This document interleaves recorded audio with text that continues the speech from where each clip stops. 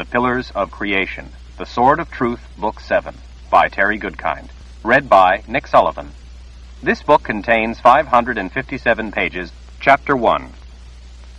Picking through the dead man's pockets, Jennsen Daggett came across the last thing in the world she would ever have expected to find. Startled, she sat back on her heels. The raw breeze ruffled her hair as she stared wide-eyed at the words written in precise, blocky letters on the small square of paper.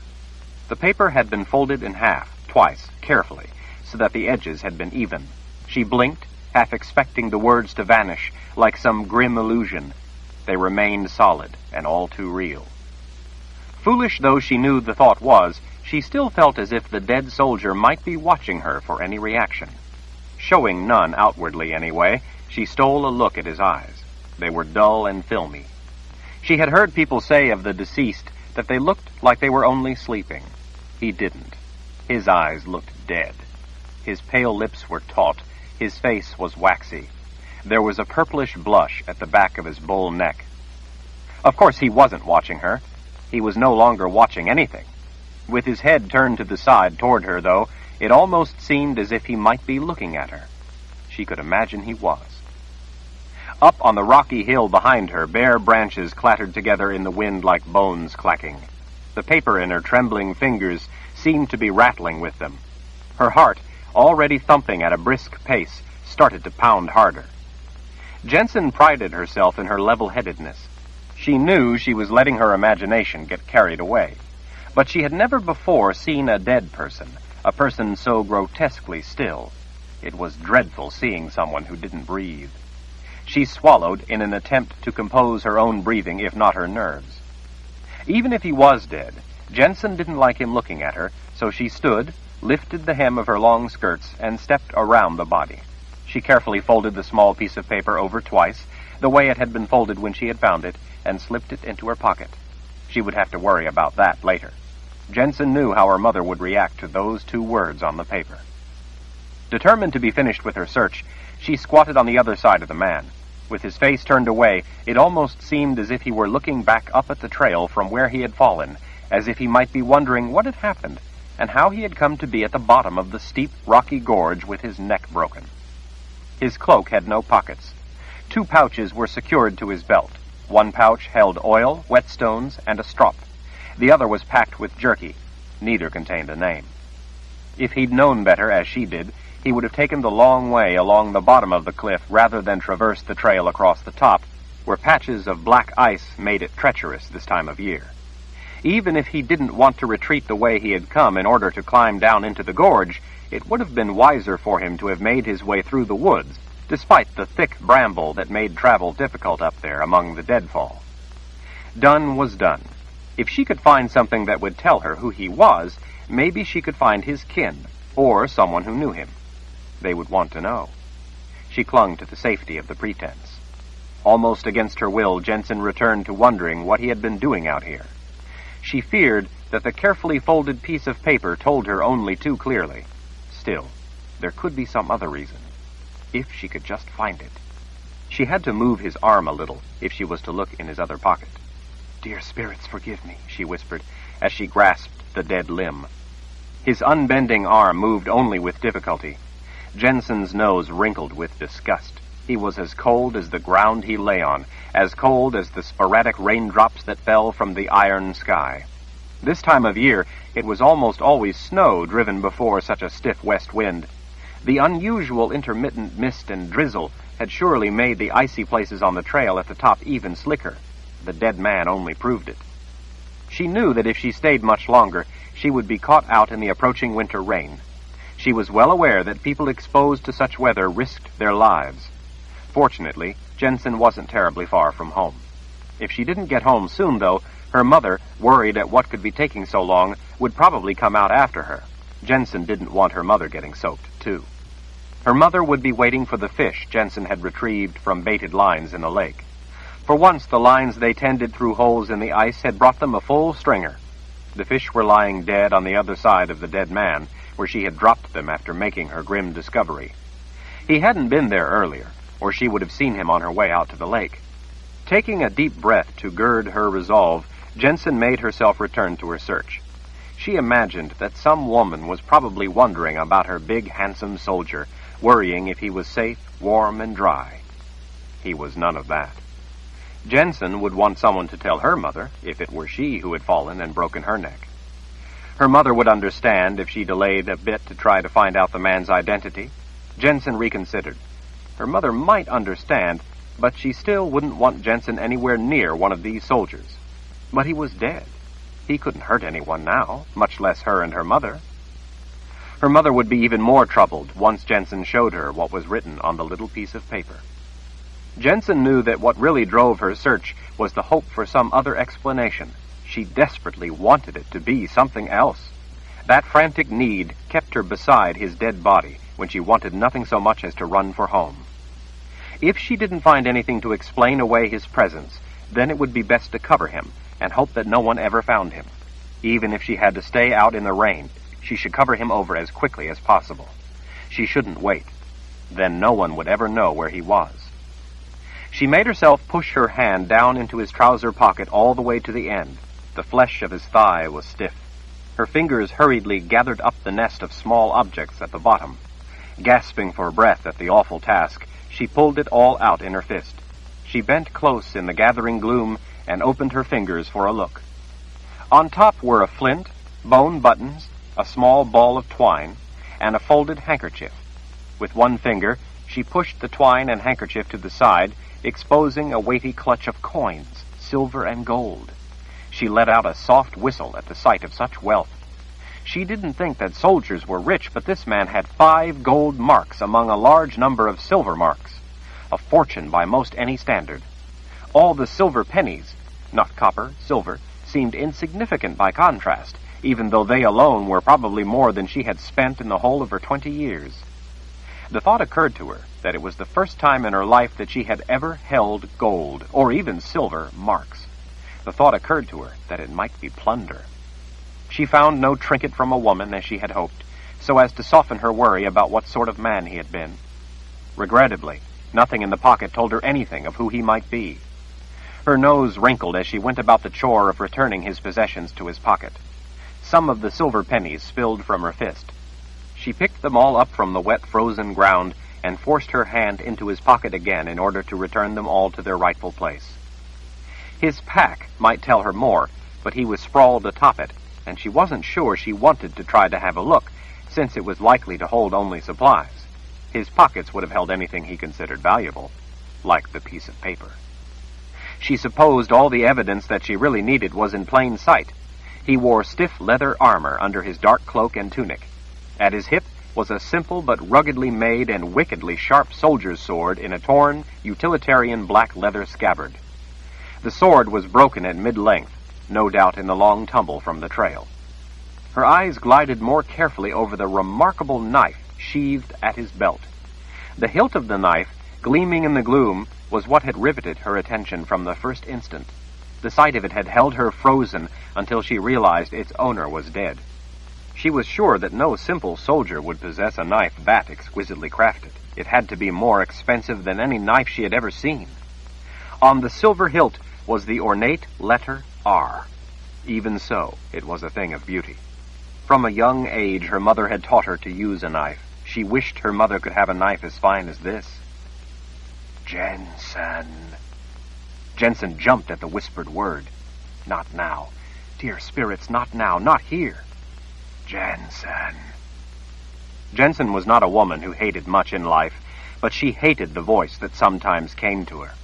She ignored it now, as always, forcing her fingers to move to try to discover if there was anything else about the man that she should know. She checked the leather straps for concealed pockets, but found none. The tunic was a plain cut, without pockets.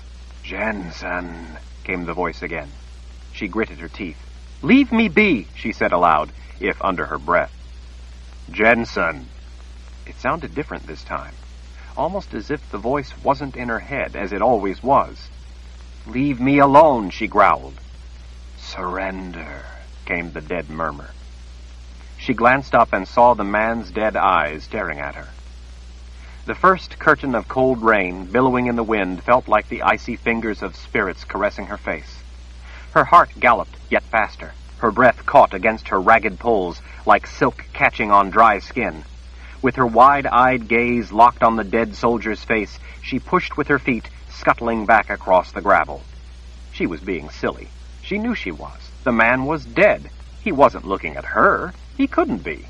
His stare was fixed in death, that's all, like her stringer of dead fish. They weren't looking at anything. Neither was he. She was being silly. It only seemed he was looking at her. But even if the dead eyes were staring at nothing, she would just as soon that they weren't doing it in her direction. Jennsen. Beyond, above the sharp rise of granite, the pine trees swayed from side to side in the wind, and the bare maple and oak waved their skeletal arms. But Jennsen kept her gaze fixed on the dead man as she listened for the voice. The man's lips were still. She knew they would be. The voice was in her head.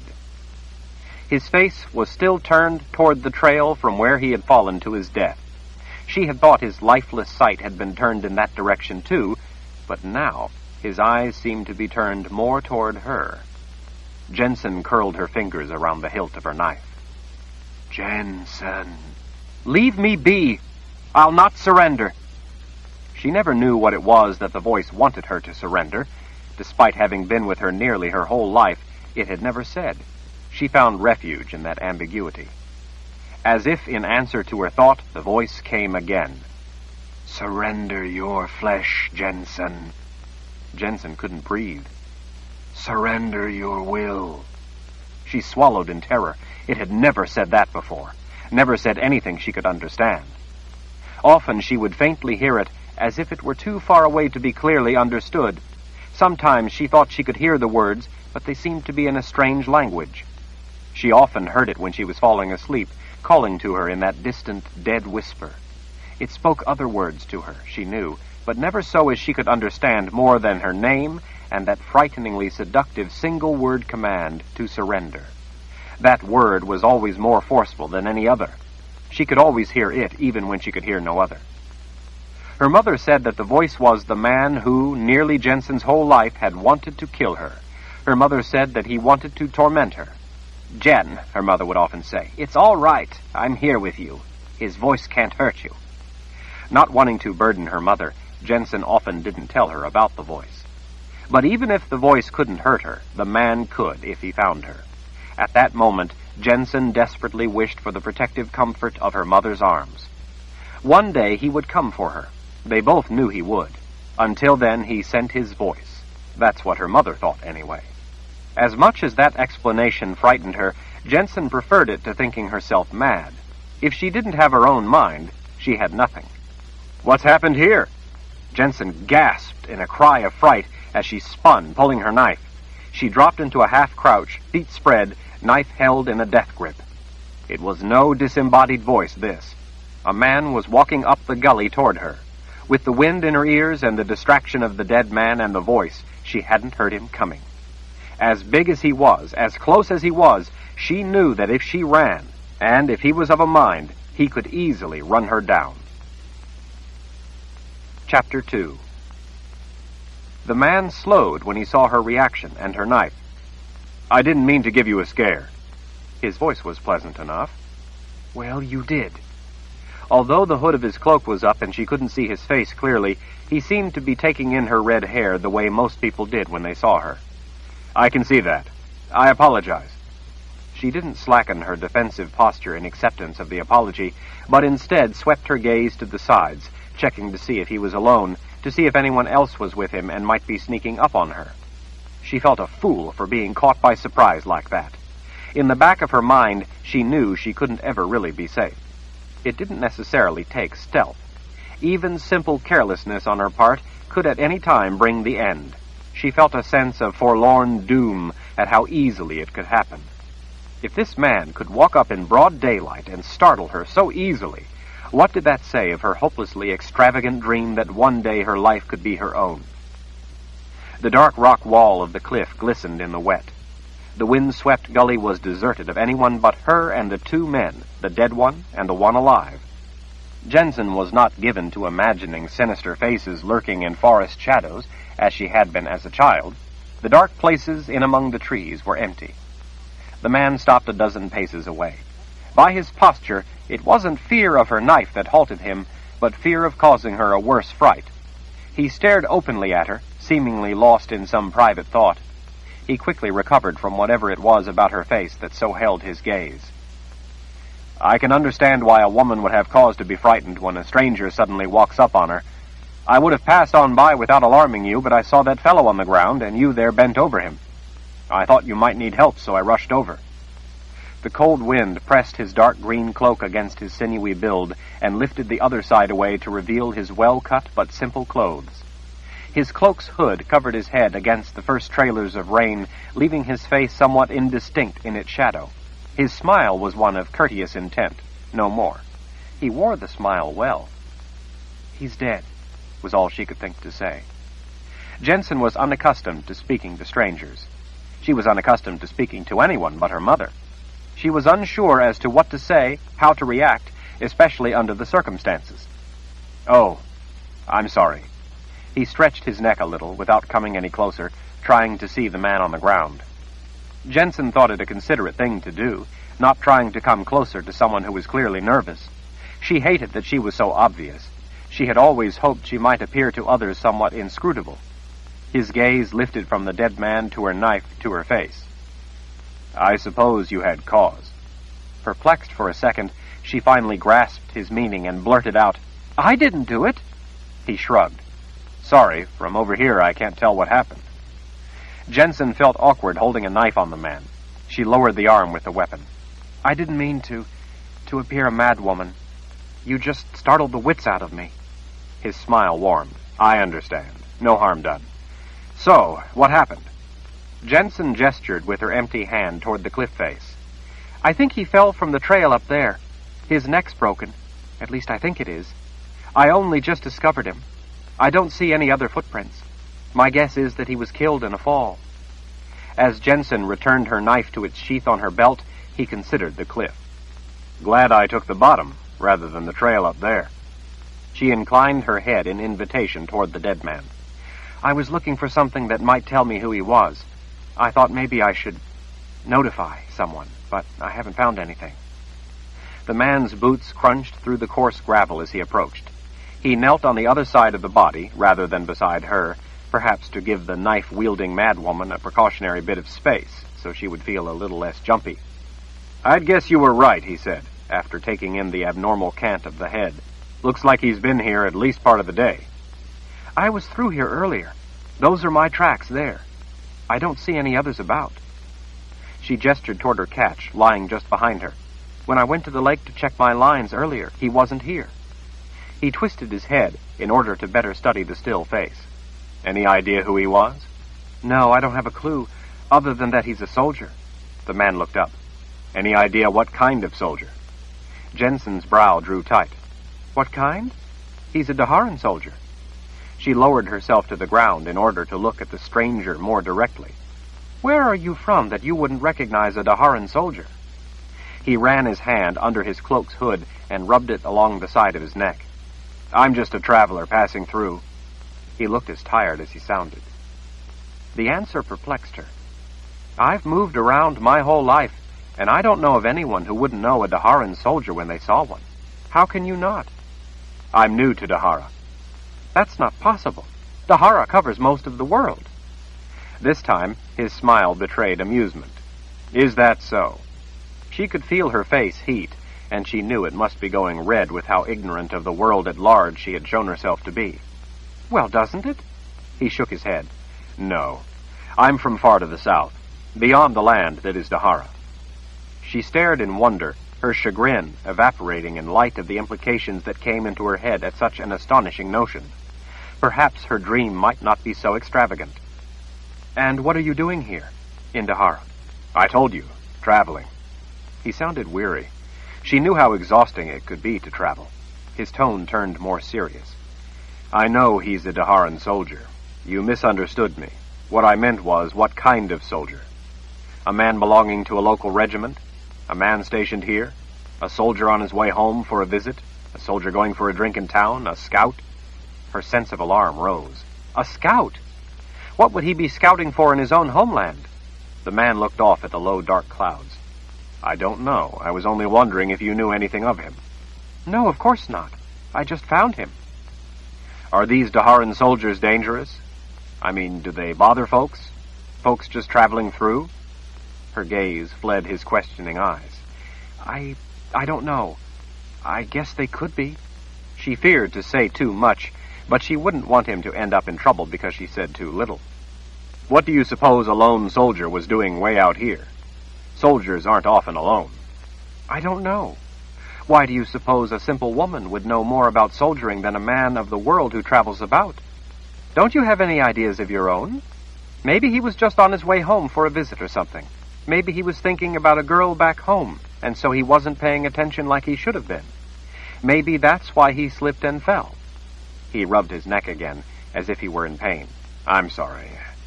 I guess I'm not making much sense. I'm a little tired. Maybe I'm not thinking clearly. Maybe I was only concerned for you. For me? What do you mean? I mean that soldiers belong to units of one sort or another. Other soldiers know them and know where they're supposed to be. Soldiers don't just go off alone when they want to. They aren't like some lone trapper who could vanish and no one would know. Or some lone traveler? An easy grin softened his expression. Or some lone traveler. The grin withered. The point is, other soldiers will likely look for him. If they come upon his body here, they'll bring in troops to prevent anyone from leaving the area. Once they gather anyone they can find, they'll start asking questions. From what I've heard about Daharan soldiers, they know how to ask questions. They'll want to know every detail about every person they question. Jensen's middle cramped in sick, churning consternation. The last thing in the world she wanted was Daharan soldiers asking questions of her or her mother. This dead soldier could end up being the death of them. But what are the chances? I'm only saying that I'd not like to have this fellow's friends come along and decide that someone has to pay for his death. They might not see it as an accident. Soldiers get stirred up by the death of a comrade, even if it was an accident. You and I are the only two around. I'd not like to have a bunch of soldiers discover him and decide to blame us. You mean even if it was an accident, they might seize an innocent person and blame them for it? I don't know. But in my experience, that's the way soldiers are. When they're angry, they find someone to blame. But they can't blame us. You weren't even here, and I was only going to tend my fishing lines. He planted an elbow on his knee and leaned over the dead man toward her. And this soldier, going about his business for the great Daharan Empire, saw a beautiful young woman strutting along and was so distracted by her that he slipped and fell.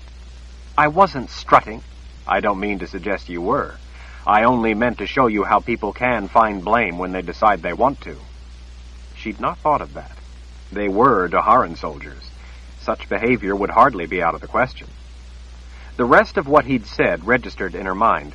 Jennsen had never before had a man call her beautiful. It flustered her, coming so unexpectedly and out of place as it did in the middle of such a worry.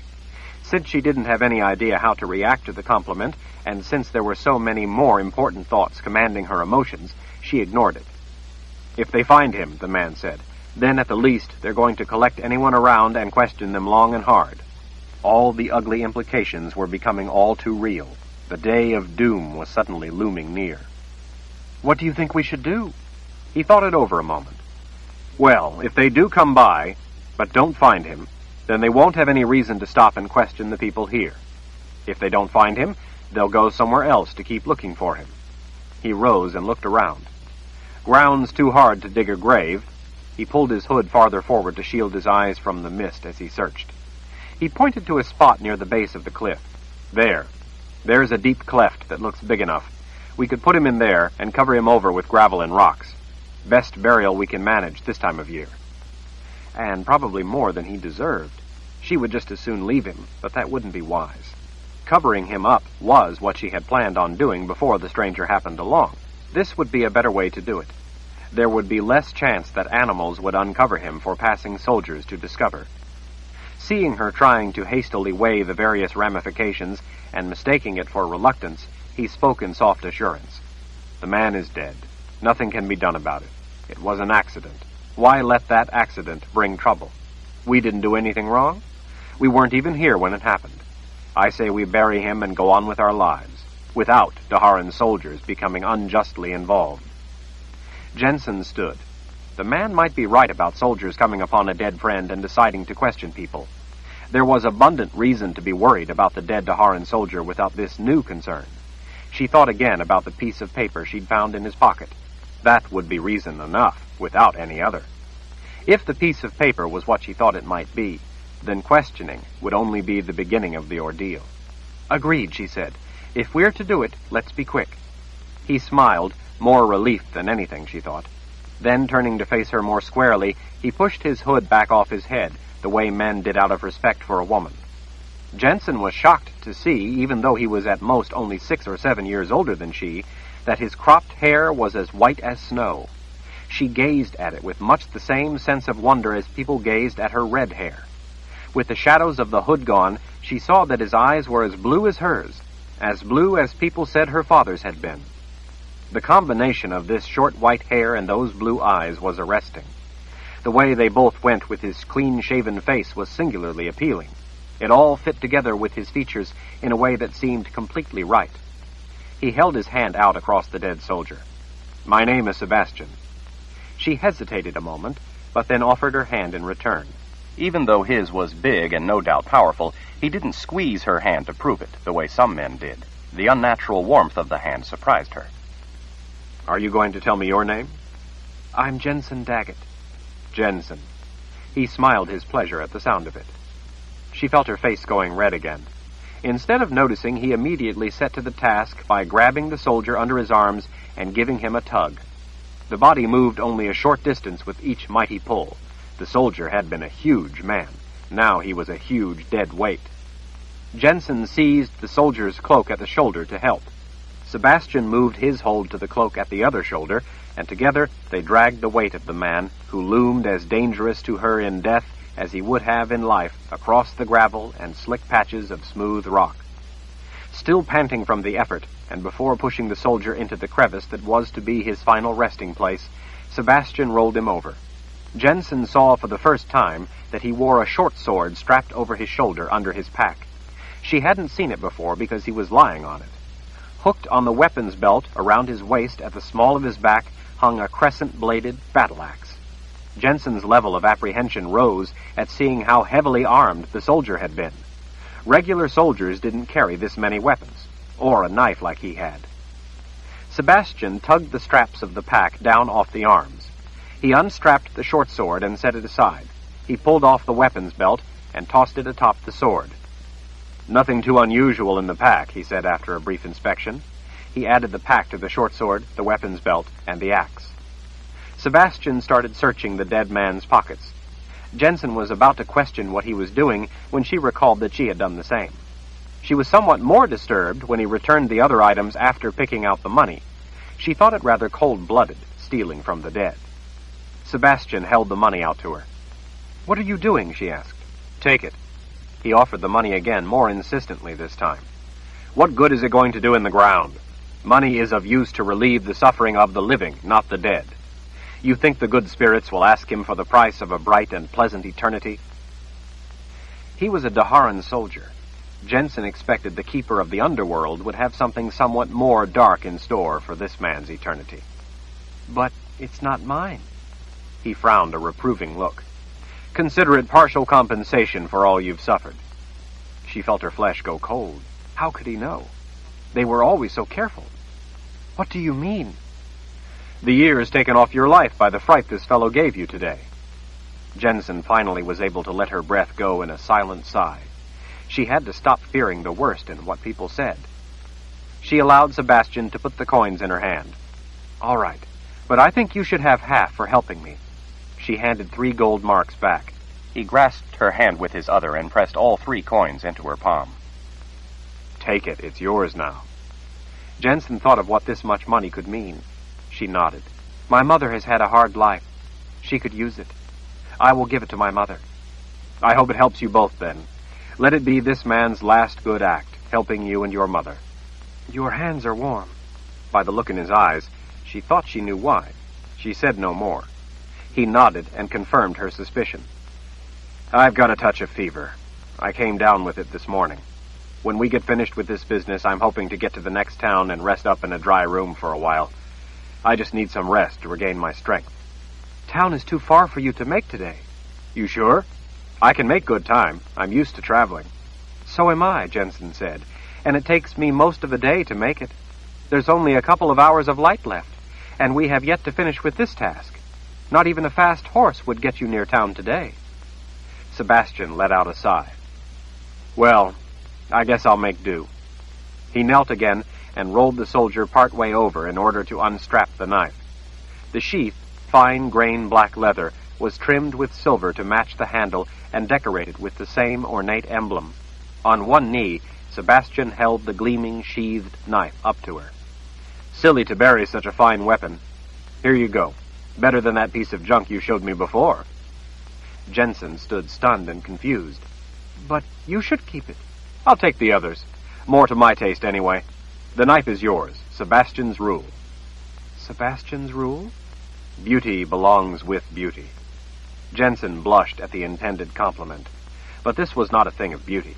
He had no idea of the ugliness this represented. "Any idea what the R in the hilt stands for?" Oh, yes, she wanted to say. She knew only too well what it represented. That was the ugliness. "It stands for the House of Rahl." "House of Rahl?"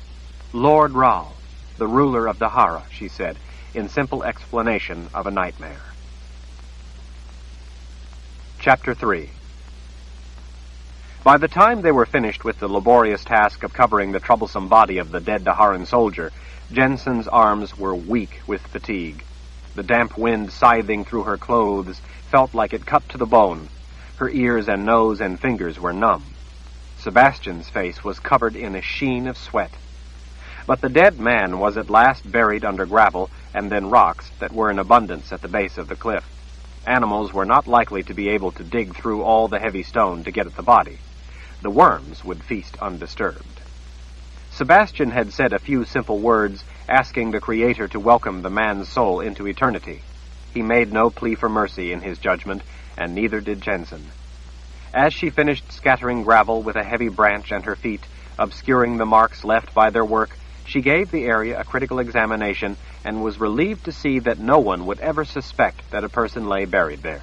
If soldiers came through, they wouldn't realize that one of their own had met his end here. They would have no reason to question local people, except perhaps to ask if anyone had seen him. That would be a simple enough lie to feed them, and one easily swallowed. Jennsen pressed her hand against Sebastian's forehead. It confirmed her fears. "You're burning with fever." "We're done now. I can rest more easily, not having to worry that soldiers will be rousting me out of my bedroll to ask me questions at the point of a sword."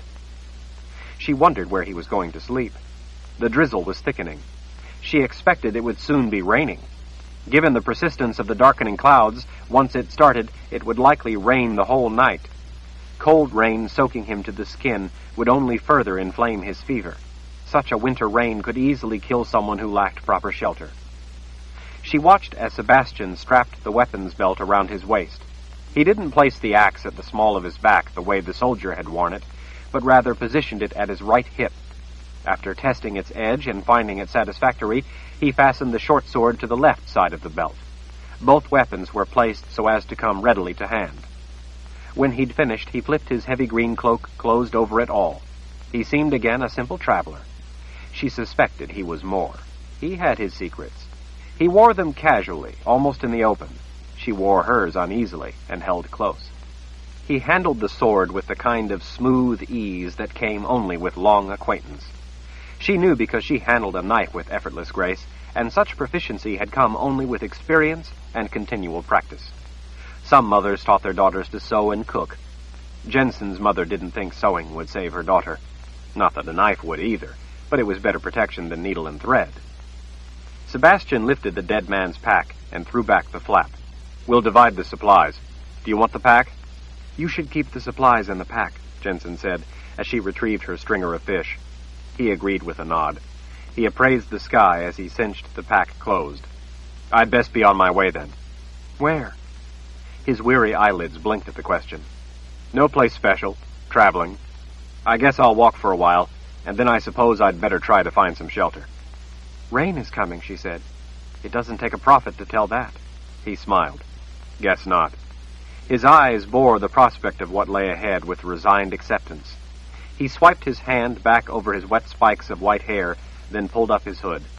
"Well, take care of yourself, Jennsen Daggett. Give my best to your mother. She raised a lovely daughter." Jennsen smiled and acknowledged his words with a single nod. She stood, facing the damp wind as she watched him turn and start off across the flat expanse of gravel.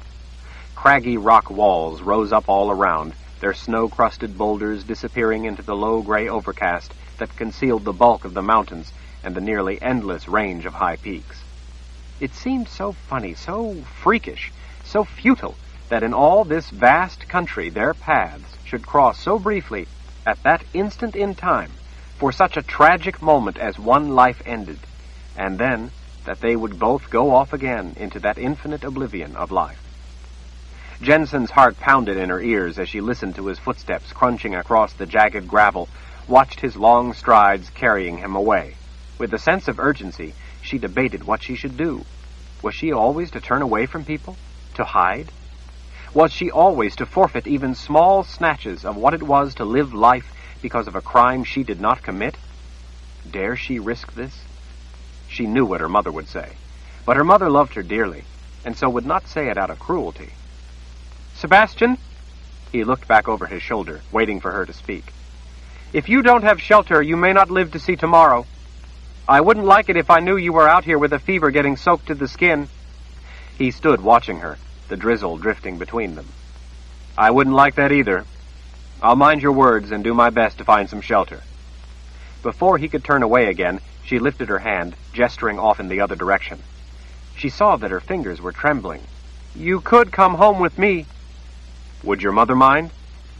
Her mother would be in a panic. Her mother would never allow a stranger, despite what help he had been, to sleep in the house. Her mother wouldn't sleep a wink all night with a stranger anywhere near. But if Sebastian stayed out with a fever, he could die. Jensen's mother would not wish that on this man. Her mother had a kind heart. That loving concern, not malice, was the reason she was so protective of Jennsen. "The house is small, but there's room in the cave where we keep the animals. If you wouldn't mind, you could sleep there. It's not as bad as it sounds. I've slept there myself on occasion when the house felt too confining. I'd make you a fire near the entrance. You'd be warm and could get the rest you need."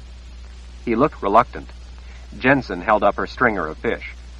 "We could feed you," she said, sweetening the offer. "You would at least have a good meal along with a warm rest. I think you need both. You helped me. Let me help you?" His smile, one of gratitude, returned. "You're a kind woman, Jennsen.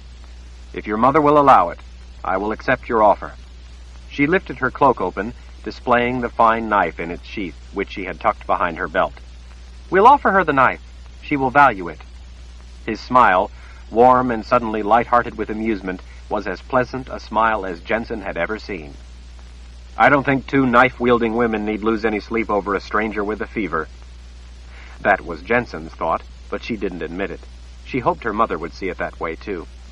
"It's settled, then. Come along before the rain catches us out." Sebastian trotted to catch up with her as she started out. She lifted the pack from his hand and shouldered it. With his own pack and his new weapons, he had enough to carry in his weakened condition. Chapter 4. "Wait here," Jennsen said in a low voice. "I'll go tell her that we have a guest." Sebastian dropped heavily onto a low projection of rock that made a convenient seat. "You just tell her what I said, that I'll understand if she doesn't want a stranger spending the night at your place. I know it wouldn't be an unreasonable fear."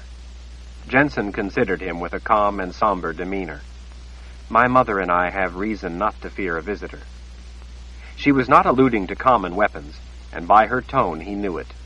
For the first time since she had met him, she saw a spark of uncertainty in Sebastian's steady blue eyes, a shadow of uneasiness not elicited by her expertise with a knife. A hint of a smile came and turned to Jensen's lips as she watched him considering what manner of dark danger she might represent. "Don't worry, only those bringing trouble would have cause to fear being here." He lifted his hands in a gesture of surrender.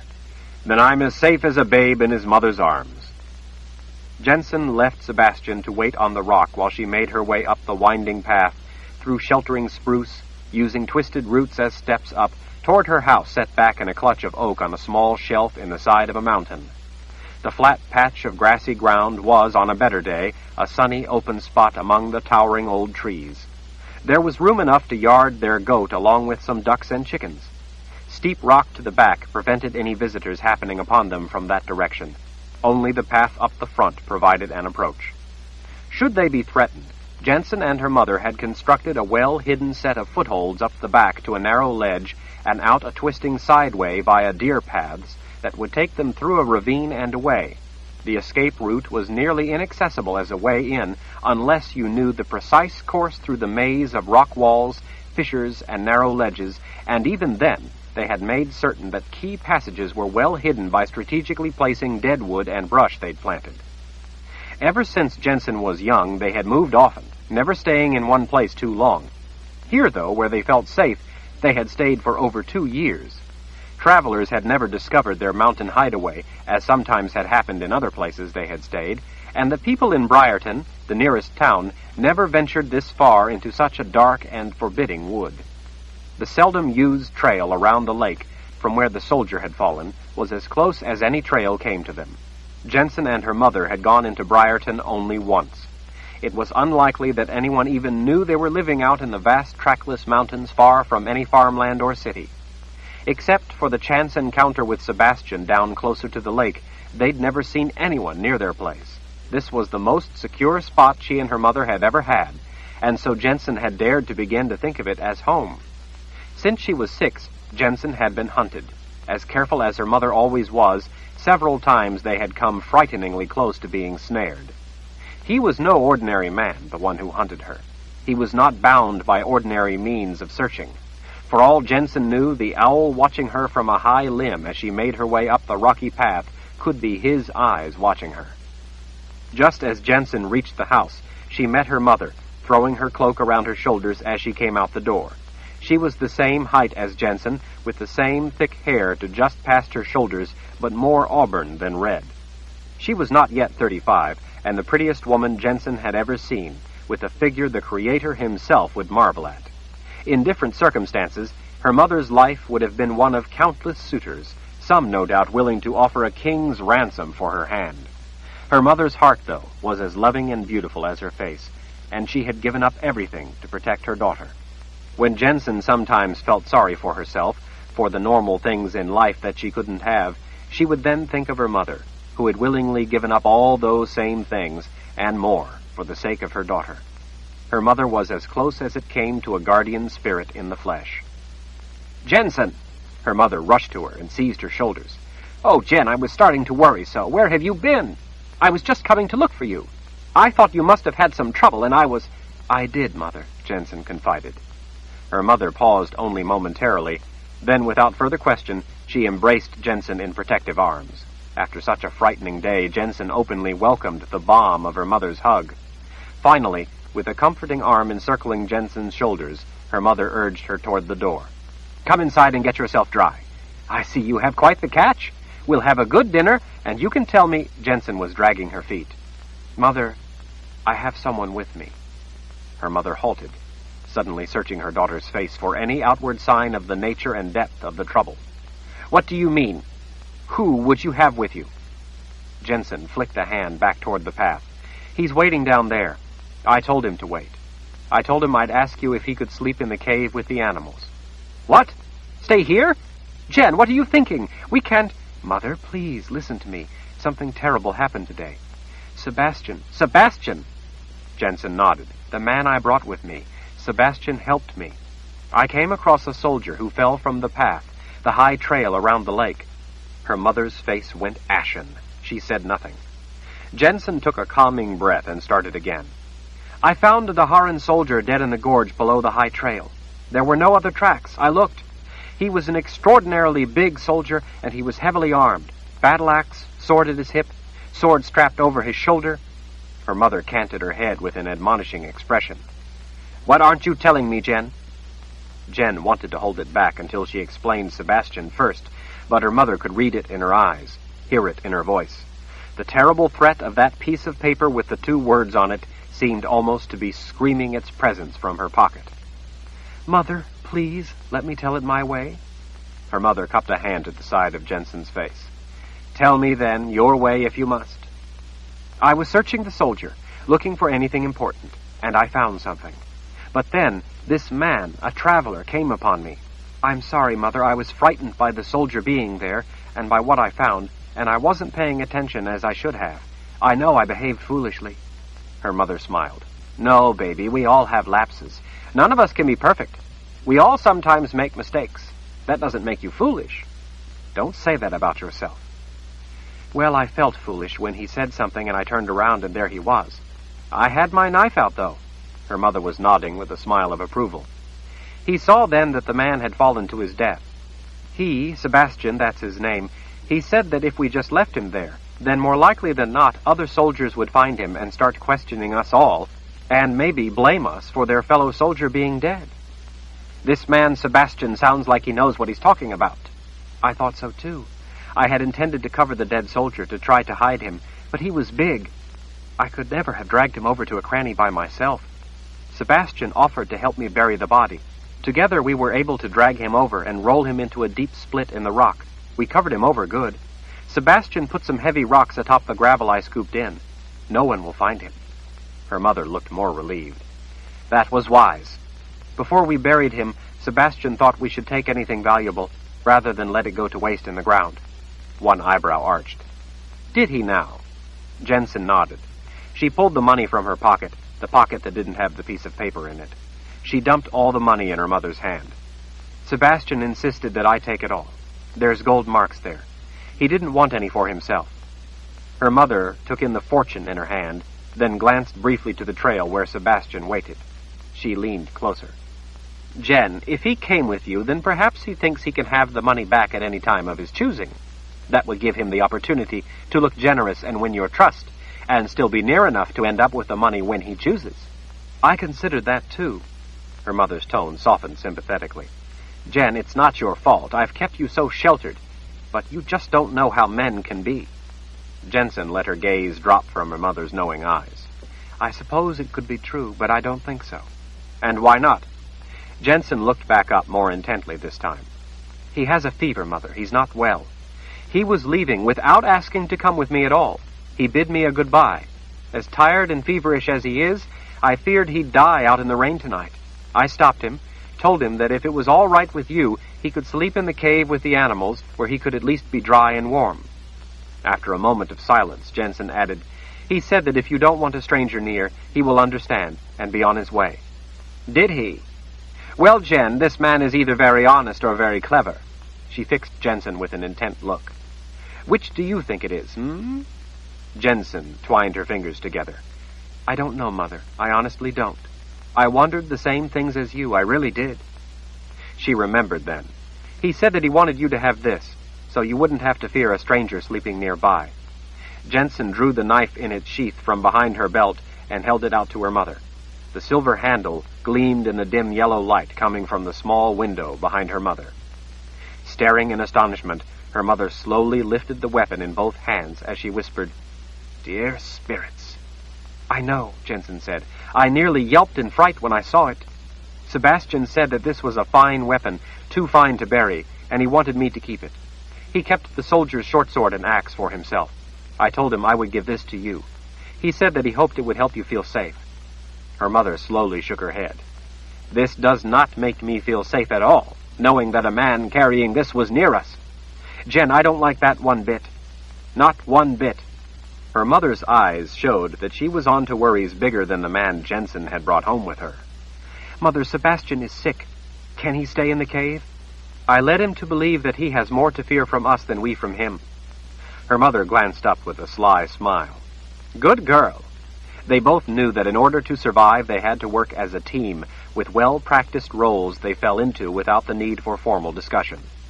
She let out a sigh, then, as if with the burden of knowing all the things her daughter was missing in life, she ran a hand tenderly down Jennsen's hair, letting it come to rest on her shoulder. All right, baby, she said at last. We'll let him stay the night. And feed him. I told him he would have a hot meal for helping me. Her mother's warm smile widened. And a meal, then. She drew the blade from its sheath, finally. She gave it a critical appraisal, turning it this way and that, inspecting its design. She tested the edge, and then the weight. She spun it between her slender fingers to get the feel of it, the balance. At last, she held it in her open palm, contemplating the ornate letter R. Jennsen could not imagine what terrible thoughts and memories must be going through her mother's mind as she silently considered the emblem representing the House of Rahl. "Dear spirits," her mother whispered again to herself. Jennsen didn't say anything. She entirely understood. It was an ugly, evil thing. "Mother," Jennsen whispered when her mother had looked at the handle for an eternity, "it's almost dark. May I go get Sebastian and take him back to the cave?" Her mother slid the blade home into its sheath, looking to put a panorama of painful memories away with it. "Yes, I suppose you had better go get him. Take him to the cave. Make a fire for him. I'll cook some fish and bring some herbs along to help him sleep with his fever. Wait there with him until I come out. Keep your eye on him. We will eat with him out there. I don't want him in the house." Jennsen nodded. She touched her mother's arm, halting her before she could go into the house. Jennsen had one more thing to tell her mother. She dearly wished she didn't have to. She didn't want to bring her mother such a worry, but she had to. "Father," she said, in a voice barely above a whisper, "we are going to need to go from this place." Her mother looked startled. "I found something on the Daharan soldier." Jennsen pulled the piece of paper from her pocket, unfolded it, and held it out in her open palm. Her mother's gaze took in the two words on the paper. "Dear spirits," was all she said, was all she was able to say.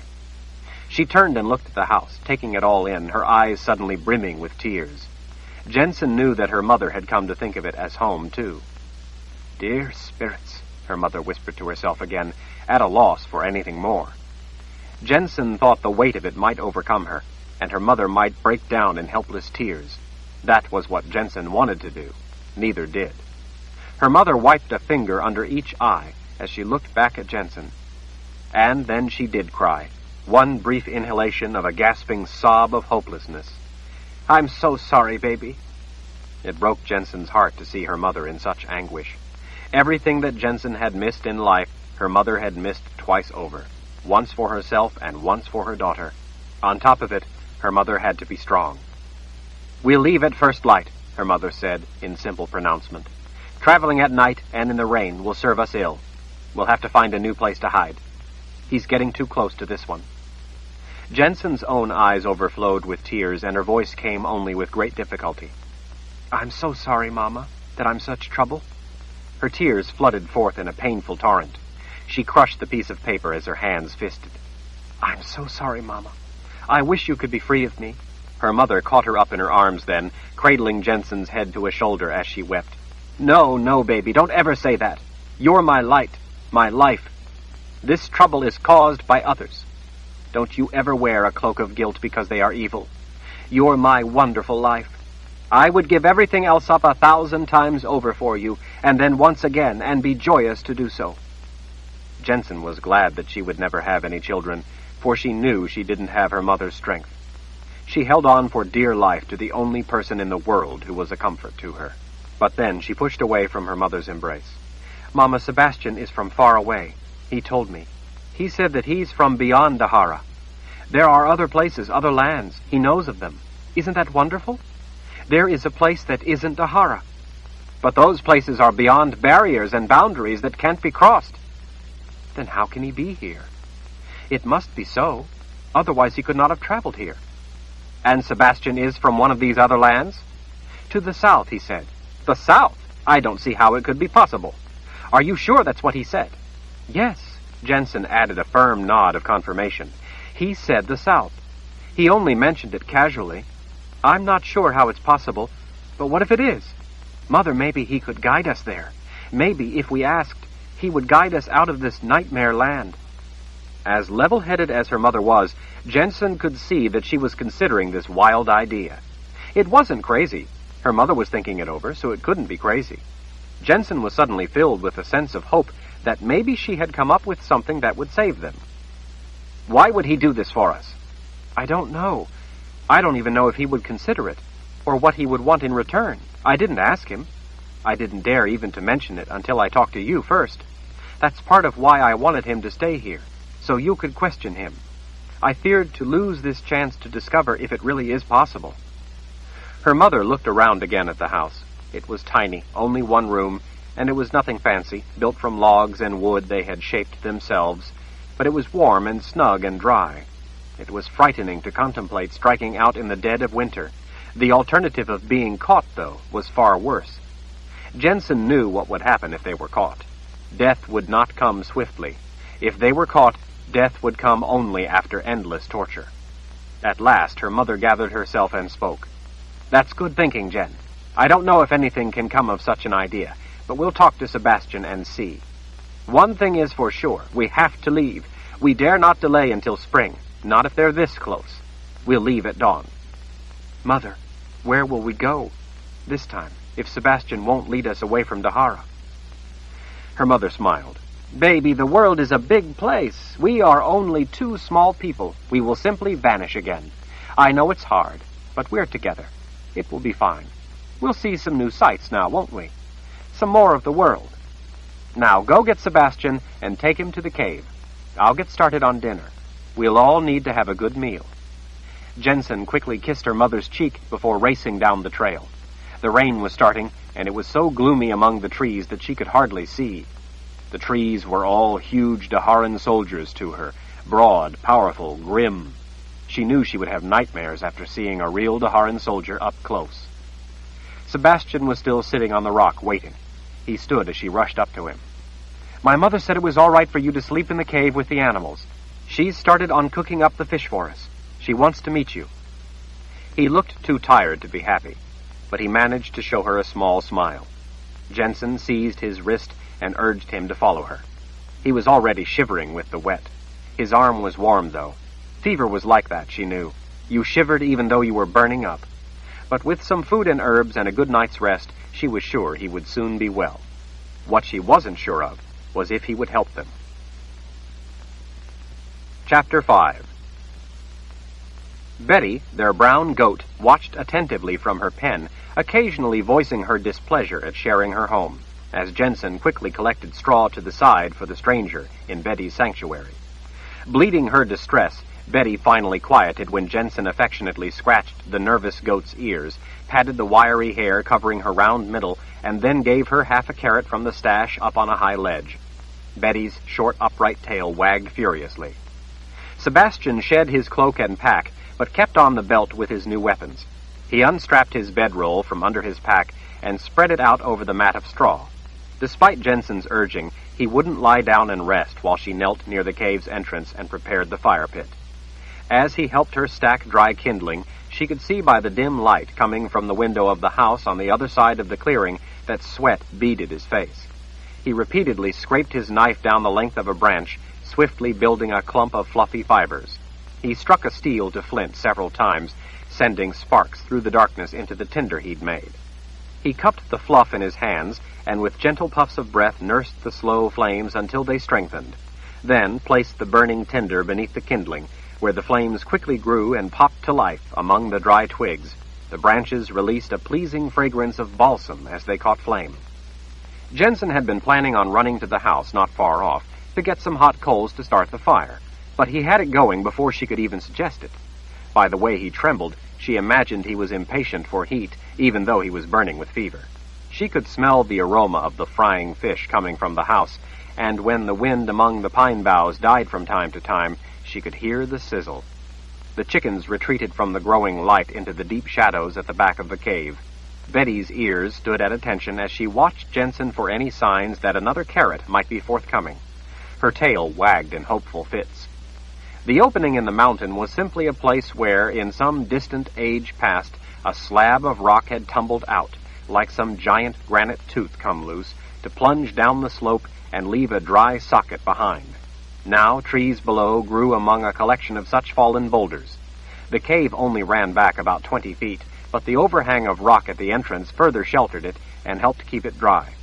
Jennsen was tall, but the ceiling of the cave was high enough that she could stand in most of it, and since Sebastian was only a little taller than she, his spikes of snow-white hair, now a mellow orange in the firelight, didn't brush the top as he went to the back to collect some of the dry wood stacked there. The chickens squawked at being bothered, but then quickly settled back down. Jennsen squatted on the opposite side of the fire from Sebastian, with her back to the rain that had started, so she could see his face in the firelight as they both warmed their hands in the heat of the crackling flames. After a day in the frigid, damp weather, the fire's warmth felt luxurious. She knew that sooner or later winter would return with a vengeance. As cold and uncomfortable as it was now, it would get worse.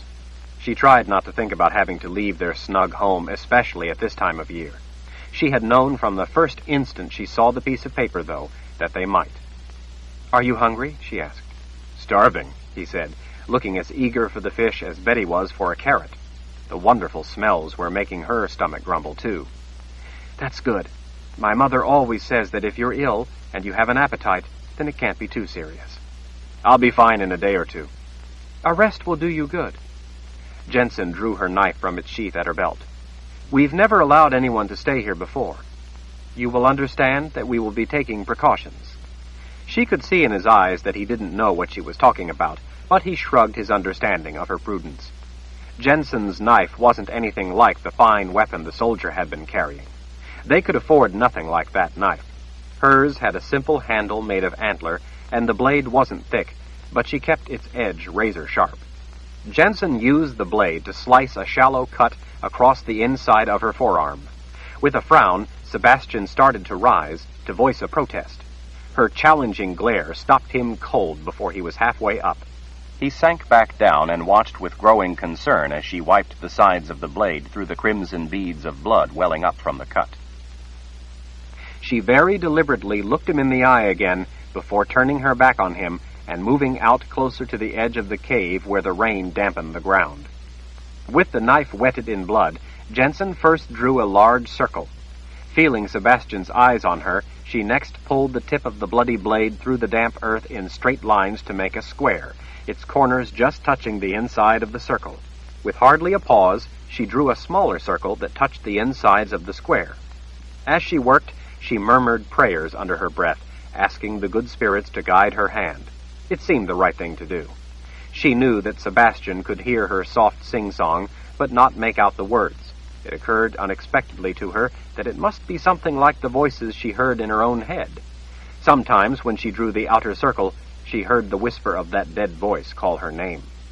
Opening her eyes from the prayer, she drew an 8-pointed star, its rays piercing all the way through the inner circle, the square, and then the outer circle.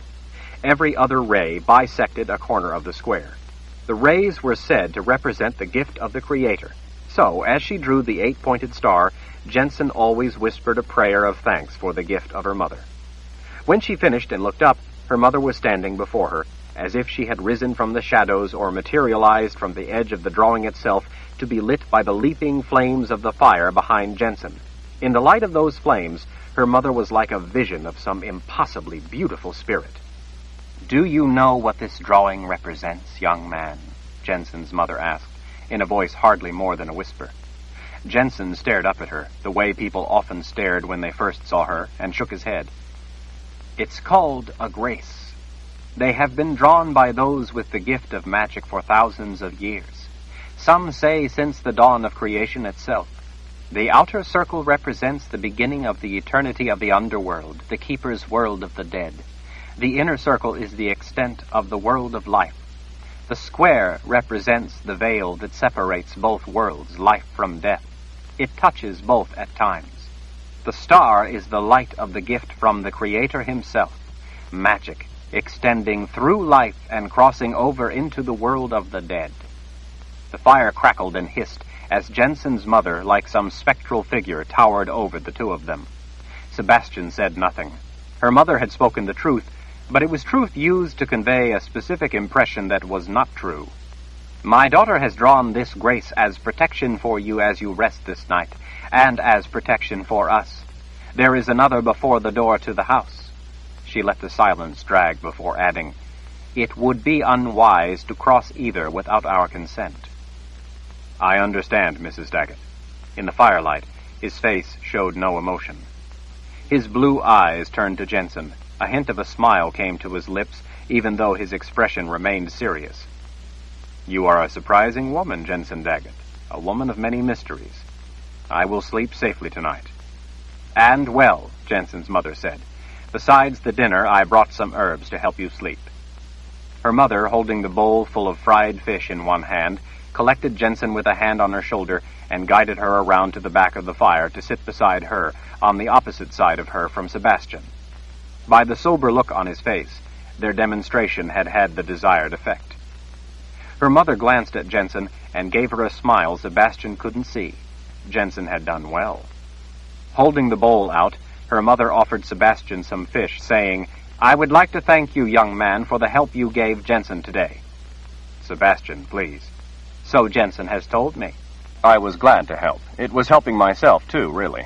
I'd not like to have Daharan's soldiers chasing me." She pointed. "If you would accept it, this one on top is coated with the herbs that will help you sleep." He used his knife to stab the darker piece of fish coated in the herbs. Jennsen took another on her own knife after first wiping the blade clean on her skirts. "Jennsen tells me that you are from outside Dahara." He glanced up as he chewed. "That's right." "I find that hard to believe. Dahara is bordered by impassable boundaries. In my lifetime, no one has been able to come into or leave Dahara." "How is it possible, then, that you have?" With his teeth, Sebastian pulled the chunk of herb-coated fish off his knife. He inhaled between his teeth to cool the bite. He gestured around with the blade as he chewed. "How long have you been out here alone in this great wood, without seeing people, without news?" "Several years." "Oh, well then, I guess it makes sense that you wouldn't know. But since you've been out here, the barriers have come down." Jennsen and her mother both took in this staggering, nearly incomprehensible news in silence. In that silence, they both dared to begin to imagine the heady possibilities. For the first time in Jennsen's life, escape seemed conceivable. The impossible dream of a life of their own suddenly seemed only a journey away. They had been traveling and hiding their whole life. Now it seemed the journey might at last be near the end. "Sebastian," Jennsen's mother said, "why did you help Jennsen today?" "I like to help people. She needed help. I could tell how much that man scared her even though he was dead." He smiled at Jennsen. "She looked nice. I wanted to help her. Besides," he finally admitted, "I don't much care for Daharan soldiers." When she gestured by lifting the bowl toward him, he stabbed another piece of fish. "Mrs. Daggett, I'm liable to fall asleep before long. Why don't you just tell me what's on your mind?" "We are hunted by Daharan soldiers." "Why?"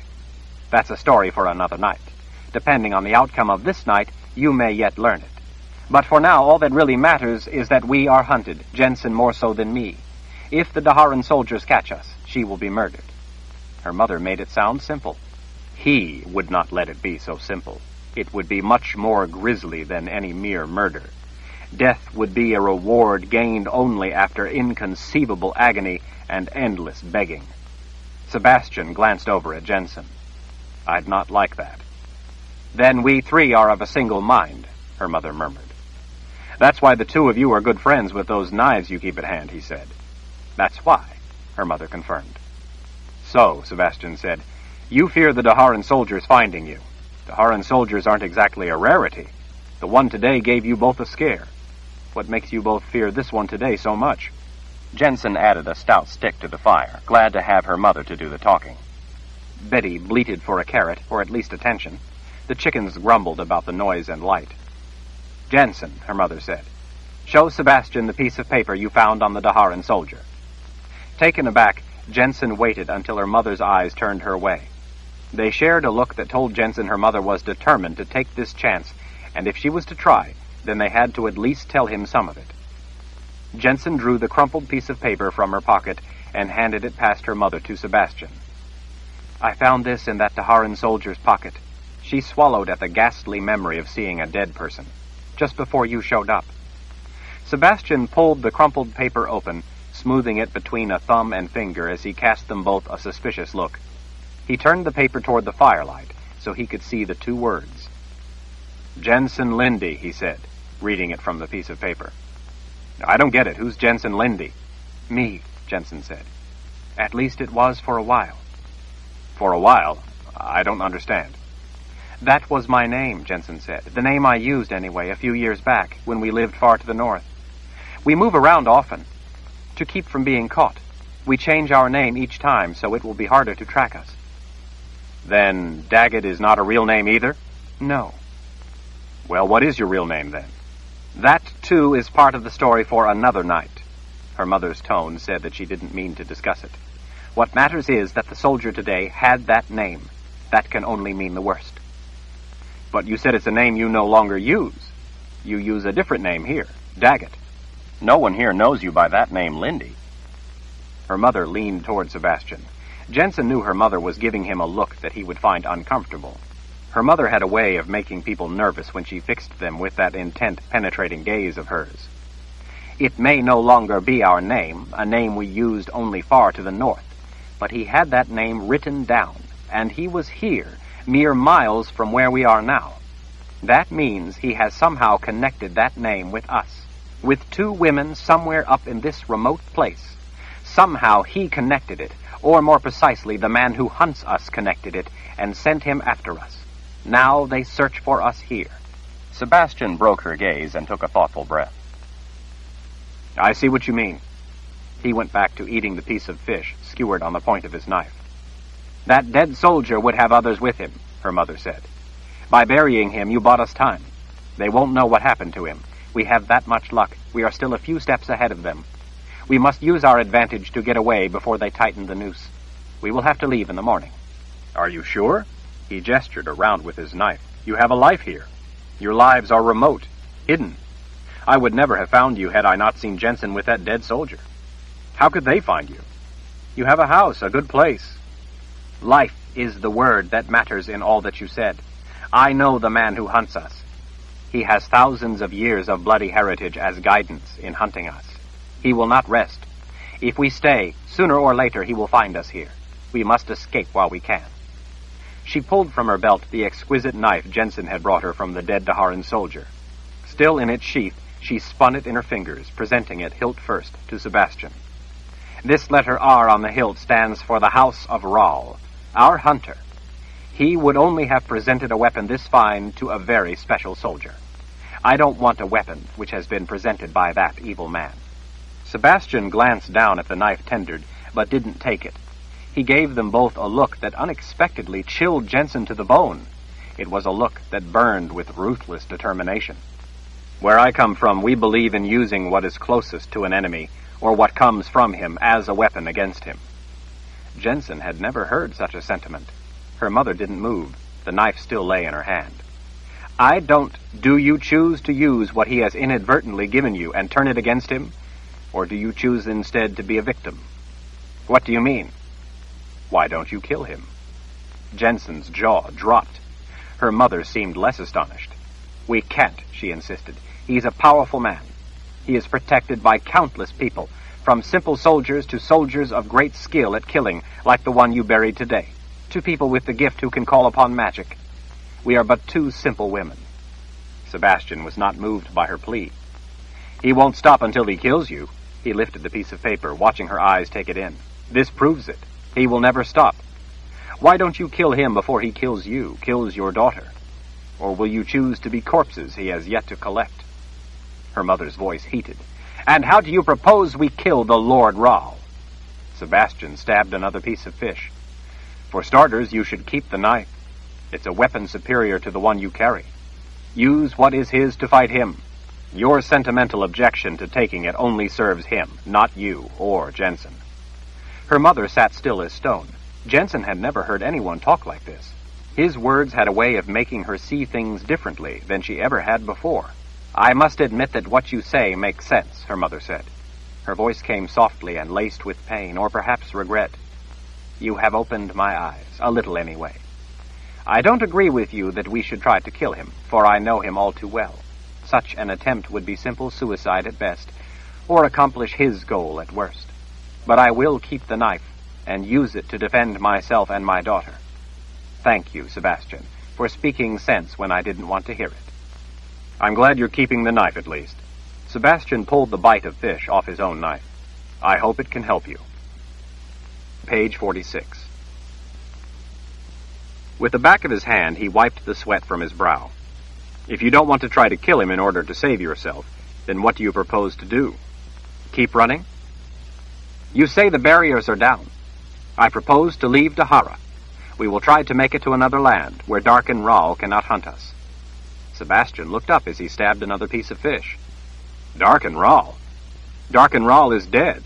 Jennsen, having run from the man since she was little, having awakened countless times from nightmares of his blue eyes watching her from every shadow, or of him leaping out to snatch her when her feet wouldn't move fast enough, having lived every day wondering if this was the day he would finally catch her, having imagined 1,000 times, and then another 1,000, what terrible, brutal, torturous things he would do to her, having prayed to the good spirits every day for deliverance from her merciless hunter and his implacable minions, was thunderstruck. She realized only then that she had always thought of the man as next to immortal as evil itself. "Darken Rahl dead? It can't be," Jennsen said as tears of deliverance welled up and ran down her cheeks. She was filled with a wild, heart-pounding sense of expectant hope, and at the same time an inexplicable shadow of dark dread. Sebastian nodded. "It's true. About 2 years ago, from what I heard." Jennsen gave voice to the hope. "Then he is no longer the threat we thought." She paused. "But if Darken Rahl is dead—" "Darken Rahl's son is Lord Rahl now," Sebastian said. "His son?" Jennsen felt her hope being eclipsed by that dark dread. "The Lord Rahl hunts us," her mother said, her voice calm and enduring, betraying no evidence of even a moment of exalted hope. "The Lord Rahl is the Lord Rahl. It is now as it has always been, as it will always be, as immortal as evil itself." "Richard Rahl," Sebastian put in. "He's the Lord Rahl now." Richard Rahl. So, now Jennsen knew her hunter's new name. A terrifying thought washed over her.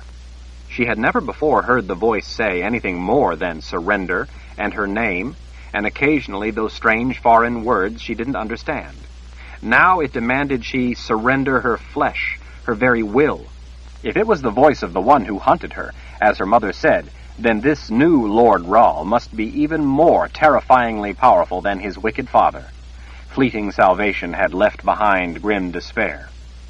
"This man, Richard Rahl," her mother said, searching for understanding amid all the startling news. "He ascended to rule as the Lord Rahl of Dahara when his father died, then?" Sebastian leaned forward, a cloaked rage unexpectedly surfacing in his blue eyes. "Richard Rahl became the Lord Rahl of Dahara when he murdered his father and seized rule." "And if you are next going to suggest that perhaps the son is less of a threat than his father, then let me set you straight. Richard Rahl is the one who brought down the barriers." At that, Jennsen threw up her hands in confusion. "But that would only give those who wish to be free their opening to escape Dahara, to escape him." "No, he brought those ancient protective barriers down so he could extend his tyrannical rule to the lands that were beyond the reach of even his father." Sebastian thumped his chest once with a tight fist. "My land he wants. Lord Rahl is a madman. Dahara is not enough for him to rule. He lusts to dominate the entire world." Jennsen's mother stared off into the flames, looking dispirited. "I always hoped, I guess, that if Darken Rahl were dead, then maybe we might have a chance. The piece of paper Jennsen found today with her name on it now tells me that the son is even more dangerous than his father, and that I was only deluding myself. Even Darken Rahl never got this close to us." Jennsen felt numb after having been rocked by a turbulent swing of emotions, only to be left more terrified and hopeless than before. But seeing such despair on her mother's face wounded her heart. "I will keep the knife." Her mother's decision said how much she feared the new Lord Rahl, and how frightful was their plight. "Good." Dim light coming from the house reflected off the swollen pools of water standing beyond the cave entrance, but the droning rain churned the light into thousands of sparkles, like the tears of the good spirits themselves. In a day or two the collection of ponds would be ice. Traveling would be easier in that cold than in cold rain. "Sebastian," Jennsen asked, do you think we could escape Dahara? Maybe go to your homeland, escape the reach of this monster?" Sebastian shrugged. "Maybe. But until this madman is killed, will there be anywhere beyond his ravenous reach?" Her mother tucked the exquisite knife behind her belt, and then folded her fingers together around one bent knee. "Thank you, Sebastian. You've helped us. Being in hiding has, regrettably, kept us in the dark. You've at least brought us a bit of light." "Sorry it wasn't better news." "The truth is the truth. It helps us know what to do."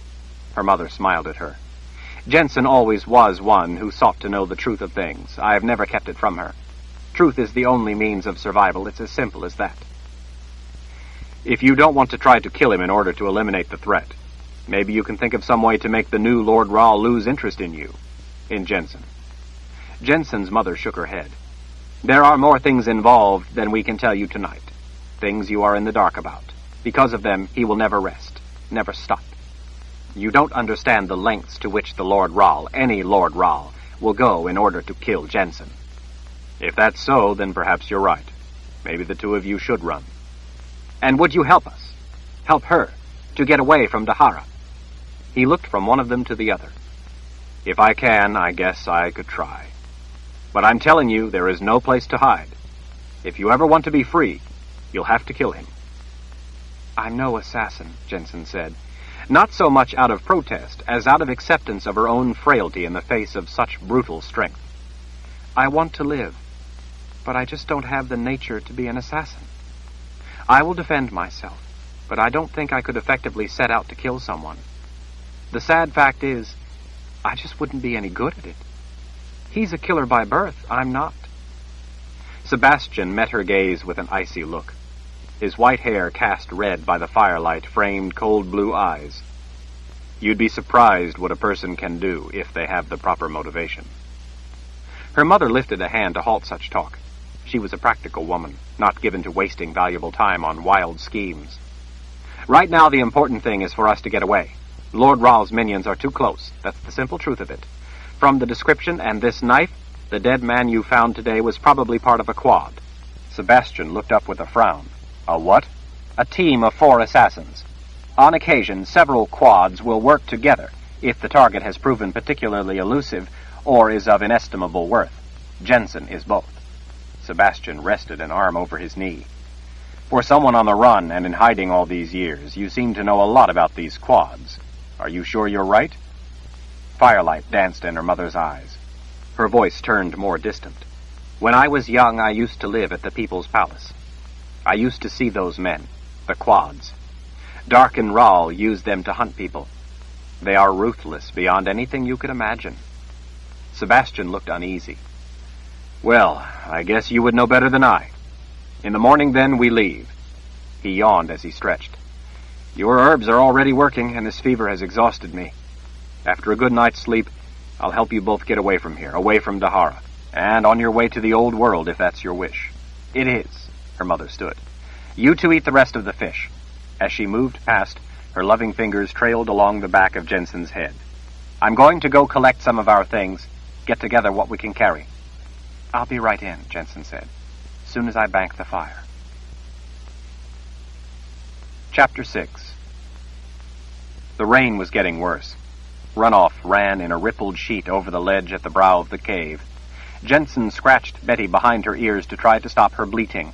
The always nervous goat was suddenly inconsolable. Perhaps she sensed that they were going to be leaving. Maybe she was just unhappy that Jennsen's mother had gone into the house. Betty loved that woman, and would often follow her around the yard like a puppy. Betty would be only too happy to sleep in the house with them both if they would let her. Sebastian, having had his fill of fish, rolled himself in his cloak. His eyelids drooped as he tried to watch her bank the fire. He lifted his head and frowned over at the pacing goat. "Betty will settle down when I go in the house," Jennsen told him. Sebastian, already half asleep, mumbled something about Betty that Jennsen couldn't even begin to hear over the noise of the rain. She knew it wasn't important enough to ask him to repeat it. He needed sleep. She yawned. Despite her anxiety over everything that had happened that day and her worry about what the next would bring, the din of the downpour was making her sleepy too. As much as she ached to ask him about what was beyond Dahara, she bid him a good night's sleep, even though she doubted that he heard her over the rain. She would have time enough to ask him all her questions. Her mother would be waiting for help with selecting what to take and packing it. They didn't have much, but they would have to leave some of what they had.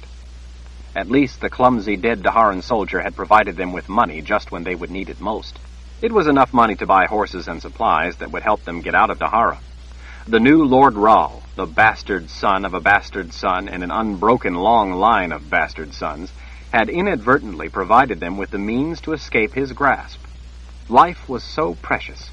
She just wanted her and her mother to be able to live their own lives.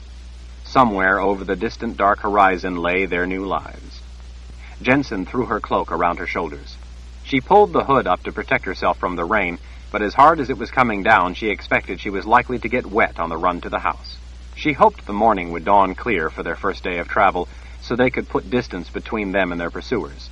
She was pleased to see that Sebastian looked dead to the world. He needed a good sleep.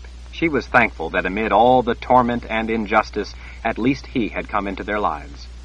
Jennsen picked up the bowl with the few remaining pieces of fish, tucked it under her cloak, held her breath, and, lowering her head against the onslaught, dove into the roaring rain. The cold shock of the downpour made her gasp as she splashed through the dark puddles on her dash to the house. She made the house, her wet lashes turning the dim light of the oil lamps and firelight coming through the window to a blinking blur. Without looking up, she threw the door open as she ran in. "It's cold as the keeper's heart," she called out to her mother as she raced in. Jennsen's breath left her lungs in a grunt as she crashed into a solid wall that had never been there before. Rebounding from the collision, she looked up to see a broad back turning, to see a huge hand snatching for her. The hand caught only her cloak. The heavy wool cloak stripped away from her as she fell back. The bowl thudded to the floor, spinning like a crazy top. The door bounced back from hitting the wall, banging closed behind her, trapping her just before her back slammed into it. Gasping, Jennsen reacted. It was wild instinct, not deliberate thought. "Jennsen." Terror, not technique. "Surrender." Desperation, not design. The man's blocky face was clearly lit by the fire from the hearth. He plunged toward her, a monster with stringy wet hair. Straining sinew and muscle twisted in rage. The knife in her fist whipped around, powered by stark terror. Her cry was a growl of panicked effort. Her knife slammed into the side of his head. The blade snapped at mid-length as it hit his cheekbone. His head twisted from the impact. Blood splashed across his face. Swinging madly, his meaty hand walloped her face. Her shoulder hit the wall. A shock of pain lanced her arm. She stumbled on something. Thrown off balance, she tumbled past her footing. Her face smacked the floor beside another of the huge men. He was like the dead soldier she had buried. Her mind grasped at snatches of what she was seeing, trying to make sense of it. Where did they come from? How were they in her house? Her leg was draped over the man's still legs. She pushed herself up. He was slumped against the wall. His dead eyes stared at her. The handle with the ornate R sideways below his ear reflected sparkles of firelight. The point of the knife jutted from the other side of his bull neck. He wore a wet red shirt. Surrender. With cold fright, she saw a man coming for her. Gripping her broken knife, she scrambled to her feet, turning toward the threat. She saw her mother on the floor. A man held her by the hair. There was blood everywhere. Nothing seemed real. In a nightmare vision, Jennsen saw her mother's severed arm on the floor, fingers slack and open, red stab wounds. Jennsen. Panic ruled her mind. She heard her own short, choppy screams. Wet blood splashed across the floor, glistened in the firelight. Whirling movement. A man slammed into her, driving her to the wall. She lost her breath. Pain crushed her chest. Surrender. No! Her own voice seemed unreal. She slashed with her broken knife, ripping the man's arm. He bellowed a vile oath. The man holding Jennsen's mother dropped her and made for Jennsen. She stabbed wildly, frantically at the men around her. Reaching hands shot toward her from all around. A huge hand clamped her thrashing knife arm. Surrender. Jennsen gasped a cry. She struggled savagely. She kicked. She bit. Men cursed. The second man seized her throat in iron fingers. No breath. No breath. She tried, couldn't breathe. Tried desperately, but couldn't draw a breath. He sneered as he squeezed her throat.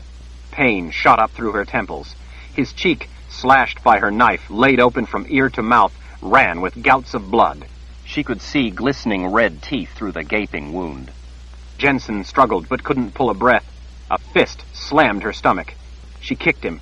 He seized her ankle before she could kick him again. One was dead. Two had her mother down. Her vision was narrowing to a black tunnel. Her chest burned. It hurt so much, so much. Sound was muffled. She heard a bone-jarring thunk. The man in front of her, squeezing her throat, staggered once as his head jerked. It made no sense to her. His grip went slack. She gasped an urgent breath. His head tipped forward. A crescent-bladed axe was embedded in the back of the man's neck, severing his spine. The axe handle swung in an arc as he dropped. Sebastian, measured fury with white hair, stood behind him. The last man let go of her arm. His other fist brought up a blood-slick sword. Sebastian was quicker than the man. Jennsen was quicker even than Sebastian. "Surrender!" She cried out an animal sound, savage, unbridled terror and fury. Her broken blade slashed across the side of the man's neck. Her half-blade, ripped bone deep, cut the artery, severed muscles. He cried out. Blood seemed to float, suspended in midair as the man pitched against the far wall on his way down. She'd swung so hard she fell sprawling with him. Sebastian's short sword struck like lightning, slamming through the great barrel chest with bone-cracking power. Jennsen scrambled over the bodies, slipping on blood. She saw only her mother on the floor, half-sitting, leaning against the far wall. Her mother watched her come. Jennsen couldn't stop screaming, couldn't breathe through her hysterical cries. Her mother, covered in blood, eyelids half-closed, looked as if she were falling asleep. But she had that spark of joy at seeing Jennsen. Always that spark in her eyes. Her face had bloody streaks from big fingers down the side. She smiled her beautiful smile at seeing Jennsen. "Baby," she whispered. Jennsen couldn't make herself stop screaming, shaking. She didn't look down at the awful red wounds. She saw only her mother's face. "Mama, Mama, Mama!" One arm embraced her. Her other was gone. Her knife arm gone.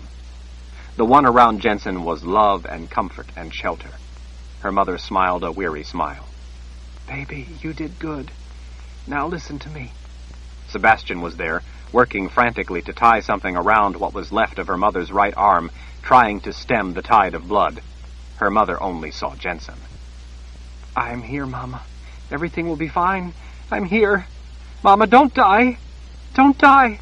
Hold on, Mama, hold on." "Listen." Her voice was hardly more than a breath. "I'm listening, Mama," Jennsen cried. "I'm listening." "I'm gone. I'm crossing to be with the good spirits now." "No, Mama. No, please, no." "Can't help it, baby. It's all right. The good spirits will take good care of me." Jennsen held her mother's face in both hands, trying to see it through the helpless flood of tears. Jennsen gasped with frantic sobs. "Mama, don't leave me alone. Don't leave me. Please, oh, please don't. Oh, Mama, I love you." "Love you, baby, more than anything. I've taught you all I can. Listen now." Jennsen nodded, fearing to miss a single precious word. "The good spirits are taking me. You must understand that. When I go, this body won't be me any longer. Understand? I don't need it anymore. It doesn't hurt at all. Not at all. Isn't that a wonder? I'm with the good spirits. You must be strong now, and leave what is no longer me." "Mama!" Jennsen could only sob in agony as she held the face she loved more than life itself. "He's coming for you, Jen. Run. Don't stay with this body that isn't me after I'm with the good spirits. Understand?" "No, Mama, I can't leave you. I can't." "You must. Don't foolishly risk your life just to bury this useless body. It isn't me. I'm in your heart and with the good spirits. This body isn't me. Understand, baby?" "Yes, Mama, not you. You'll be with the good spirits, not here." Her mother nodded in Jennsen's hands. "Good girl. Take the knife. I took one out with it. It's a worthy weapon." "Mama, I love you." Jennsen wished for better words, but there were none. "I love you." "I love you. That's why you must run, baby. I don't want you to throw your life away over what is no longer me. Your life is too precious. Leave this empty vessel. Run, Jen, or he'll get you. Run." Her eyes turned toward Sebastian. "Help her." Sebastian, right there, nodded. "I swear I will." She looked back at Jennsen and smiled her sweet love. "I'll always be in your heart, baby. Always. Love you always." "Oh, Mama, you know I love you. Always." Her mother smiled as she watched her daughter. Jennsen's fingers caressed her mother's beautiful face. For a fleeting eternity, her mother watched her, until Jennsen realized that her mother was no longer seeing anything in this world. Jennsen fell against her mother, dissolving in tears and terror, choking in sobs. Everything had ended. The crazy, senseless world had ended. Her arms stretched out toward her mother as she was pulled away. "Jennsen," his mouth was close to her ear, "we have to do what she wanted." "No, please, oh, please, no," she wailed. He gently pulled. "Jennsen, do as she asked. We must." Jennsen pounded her fists against the blood-slicked floor. "No." The world had ended. "Oh, please, no, no, it can't be." "Jen, we have to go." "You go," she sobbed. "I don't care. I give up." "No, Jen, you don't. You can't." His arm around her middle lifted her, set her on her wobbly legs. Numb, Jennsen couldn't move. Nothing was real. Everything was a dream. The world was crumbling to ash. Holding her by her upper arms, he shook her. "Jennsen, we have to get out of here." She turned her head and looked at her mother on the floor. "We have to do something, please. We have to do something." "Yes, we do. We have to leave before more men show up." His face was dripping. She wondered if it was rain. As if she were watching herself from some great disconnected distance, her own thoughts seemed crazy to her. "Jennsen, listen to me." Her mother had said that. It was important. "Listen to me. We have to get out of here. Your mother was right. We have to go." He turned to the pack beside the lamp on the table at the side of the room. Jennsen slumped to the floor. Her knees hit with a thump. She was empty of everything but the hot coals of agony from which she could not pull away. Why did everything have to be so wrong? Jennsen crawled toward her sleeping mother. She couldn't die. She couldn't. Jennsen loved her too much for her to die. "Jennsen, grieve later. We have to get out of here." Out the open door, the rain poured down. "I won't leave her." "Your mother made a sacrifice for you, so you would have a life. Don't throw away her final act of courage." He was stuffing whatever he could find in a pack. "You have to do as she said. She loves you and wants you to live. She told you to run. I swore I'd help you. We have to leave before they catch us here." She stared at the door. It had been closed. She remembered crashing into it. Now it stood open. Maybe the latch broke. A huge shadow materialized out of the rain, melting through the doorway into the house. The brawny man's eyes fixed on her. Feral fright surged through her. He moved toward her, faster and faster. Jennsen saw the knife with the ornate R sticking from the side of a dead man's neck. The knife her mother told her to take. It wasn't far. Her mother had lost her arm, her life, to kill him. The man, seemingly oblivious of Sebastian, dove for Jennsen. She dove for the knife. Her fingers, greasy with blood, seized the handle. The worked metal gave good grip. Art with purpose, deadly art. With teeth gritted, she yanked the blade free and rolled. Before the man reached her, Sebastian growled with the effort of burying his axe in the back of the man's head. The soldier crashed to the floor beside her, his meaty arm falling across her middle. Jennsen, crying out, wriggled out from under the arm as blood grew in a dark pool beneath his head. Sebastian pulled her up. "Get whatever you want to take," he ordered. She moved through the room, walking in a dream. The world had gone mad. Perhaps it was she who had finally gone mad. The voice in her head whispered to her in its strange language. She found herself listening, almost comforted by it. "Tu vas mischt, tu vas mischt, grustiva du kalt mischt." "We have to go," Sebastian said. "Get what you want to take." She couldn't think. She didn't know what to do. She blocked the voice and told herself to do as her mother said to do. She went to the cupboard and rapidly began picking things out that they always took when they traveled. Things always at the ready. Traveling clothes were kept in her pack, ready to leave at a moment's notice. She threw herbs, spices, and dried food in on top of them. She pulled other clothes, a brush, a small mirror, from a simple chest of woven branches. Her hand paused when she started grabbing her mother's clothes for her. She stopped, fingers trembling, focusing on her mother's orders. She couldn't think, so she moved like a trained animal, doing as she had been taught. They'd had to run before. She scanned the room. 4 dead Daharans. 1 that morning. That made 5. A quad plus 1.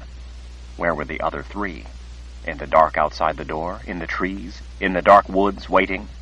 Waiting to take her to Lord Rahl to be tortured to death? With both hands, Sebastian seized her wrist. "Jennsen, what are you doing?" She realized she was stabbing at the empty air. She watched as he pried the knife from her fist and returned it to its sheath. He tucked it behind her belt. He scooped up her cloak, which the huge Daharan soldier had ripped off her as she had first fallen into the nightmare. "Hurry up, Jennsen. Grab anything else you want." Sebastian rifled through the dead men's pockets, pulling out money he found, cramming it in his own pockets. He unstrapped all 4 knives, none as good as the one he'd tucked behind her belt, the one with the ornate letter R on the handle, the one from the fallen dead man, the one her mother had used. Sebastian slipped the 4 knives down the side of the pack as he yelled at her again to hurry. While he took the best sword from one of the men, Jennsen went to the table. She scooped up candles and stuffed them in the pack. Sebastian attached the scabbard of the sword to his weapons belt. Jennsen collected small implements, cooking utensils, pots, pushing them in her pack. She wasn't really aware of what she was taking. She was just picking up whatever she saw and putting it in. Sebastian lifted her pack, took one of her wrists, and stuffed it through the strap, as if he were handling a rag doll. He put her other arm through the other strap he held out for her, then threw her cloak around her shoulders.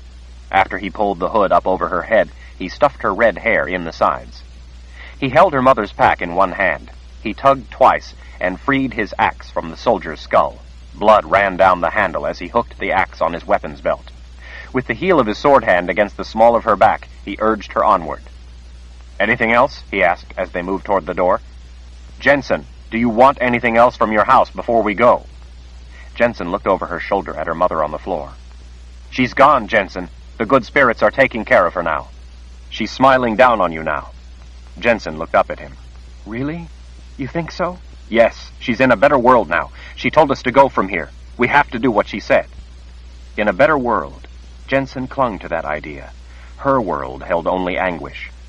She moved toward the door, doing as Sebastian said to do. He scanned in every direction.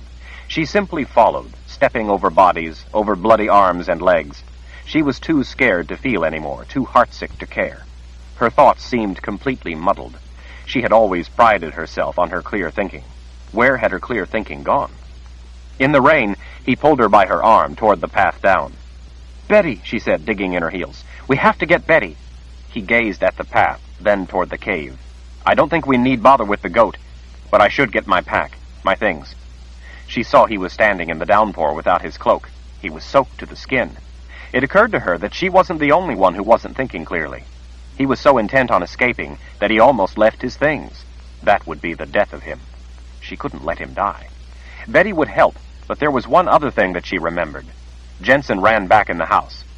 She ignored Sebastian's yells. Inside, she wasted no time rushing to a small wooden chest just inside the door. She looked at nothing else as she pulled out 2 bundled sheepskin cloaks, one hers, one her mother's. They kept them there, rolled and tied, at the ready, in case they ever had to leave in a hurry. He watched from the doorway, impatient but silent, when he saw what she was doing. Without looking death in the eye, she rushed back out of her house for the last time. Together they ran to the cave. The fire was still crackling hot.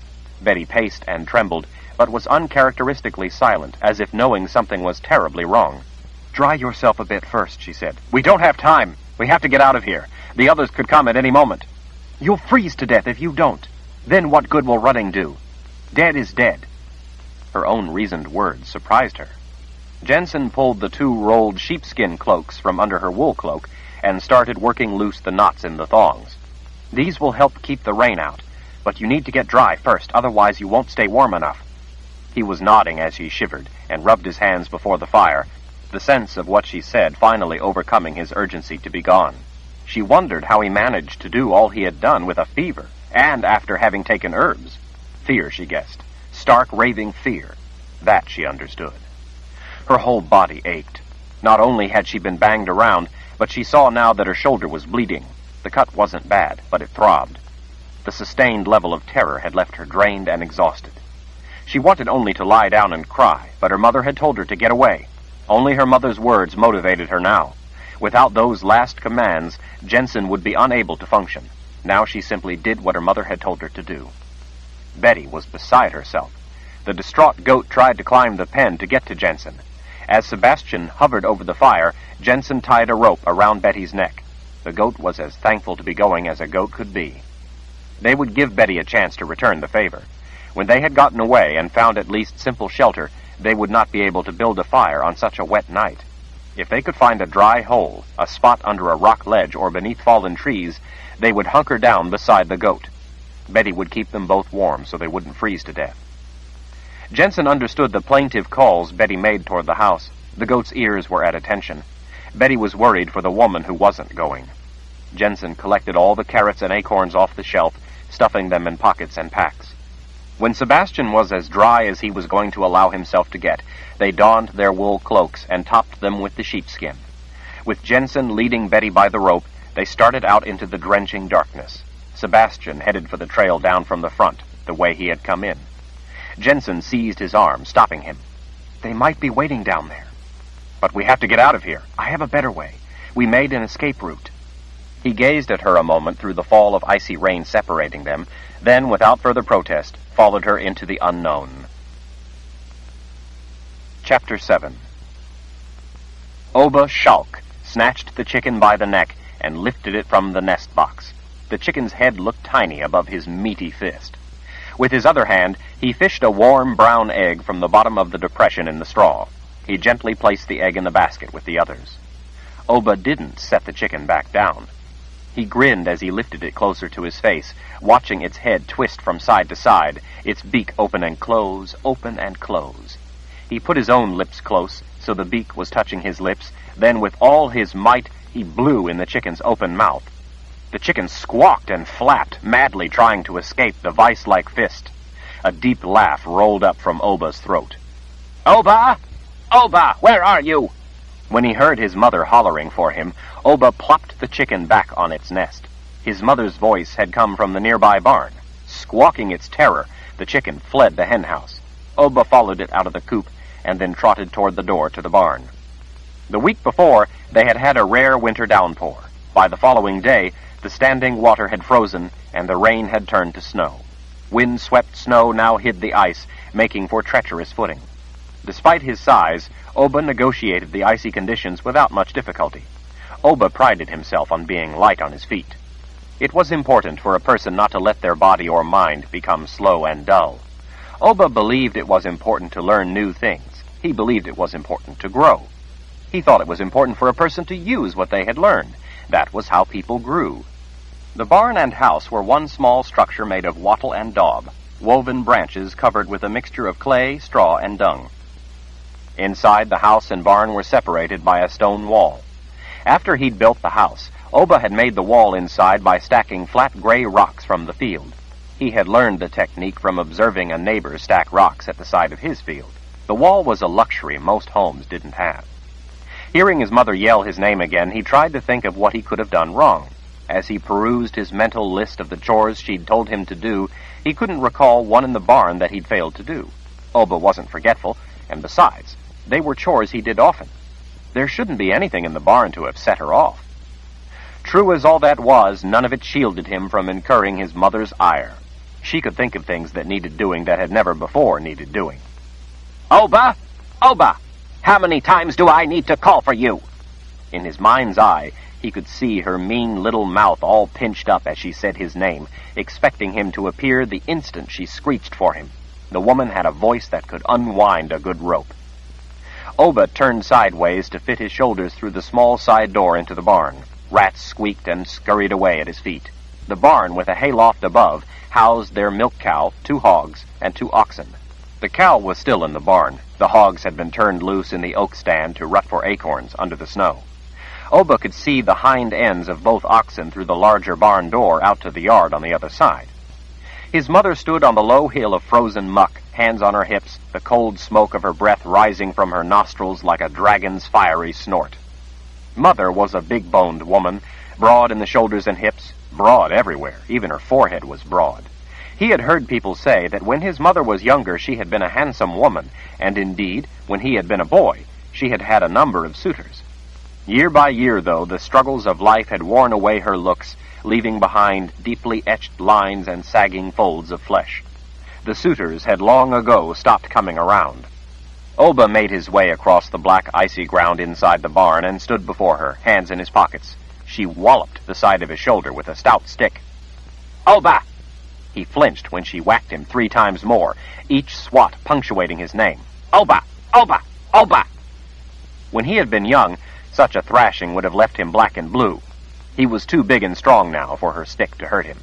That made her angry, too. While he wasn't bothered much by the stick now that he was grown, the condemnation in her voice whenever she spoke his name still made his ears burn. She reminded him of a spider with a mean little mouth, a black widow spider. He hunched, trying not to look so big. What is it, Mama? Where are you loafing when your mother calls? Her face screwed up, a plum long ago turned to a prune. Oba the ox, Oba the dimwit, Oba the oaf, where were you? Oba lifted his arm defensively as she cracked him with the stick again. I was getting the eggs, Mama. Getting the eggs. Look at this mess. Don't it ever occur to you to do anything round here unless someone with brains tells you to?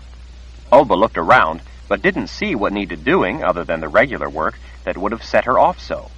There was always work to do. Rats stuck their noses out from under boards in the stalls, whiskers twitching as they sniffed, watching with beady black eyes, listening with little rat ears. He looked back at his mother but had no answer. None would suit her anyway. She pointed at the ground. Look at this place! Don't you ever think to scoop out the muck? Soon as it thaws, it'll be running under the wall and into the house where I sleep. Do you think I feed you for nothing?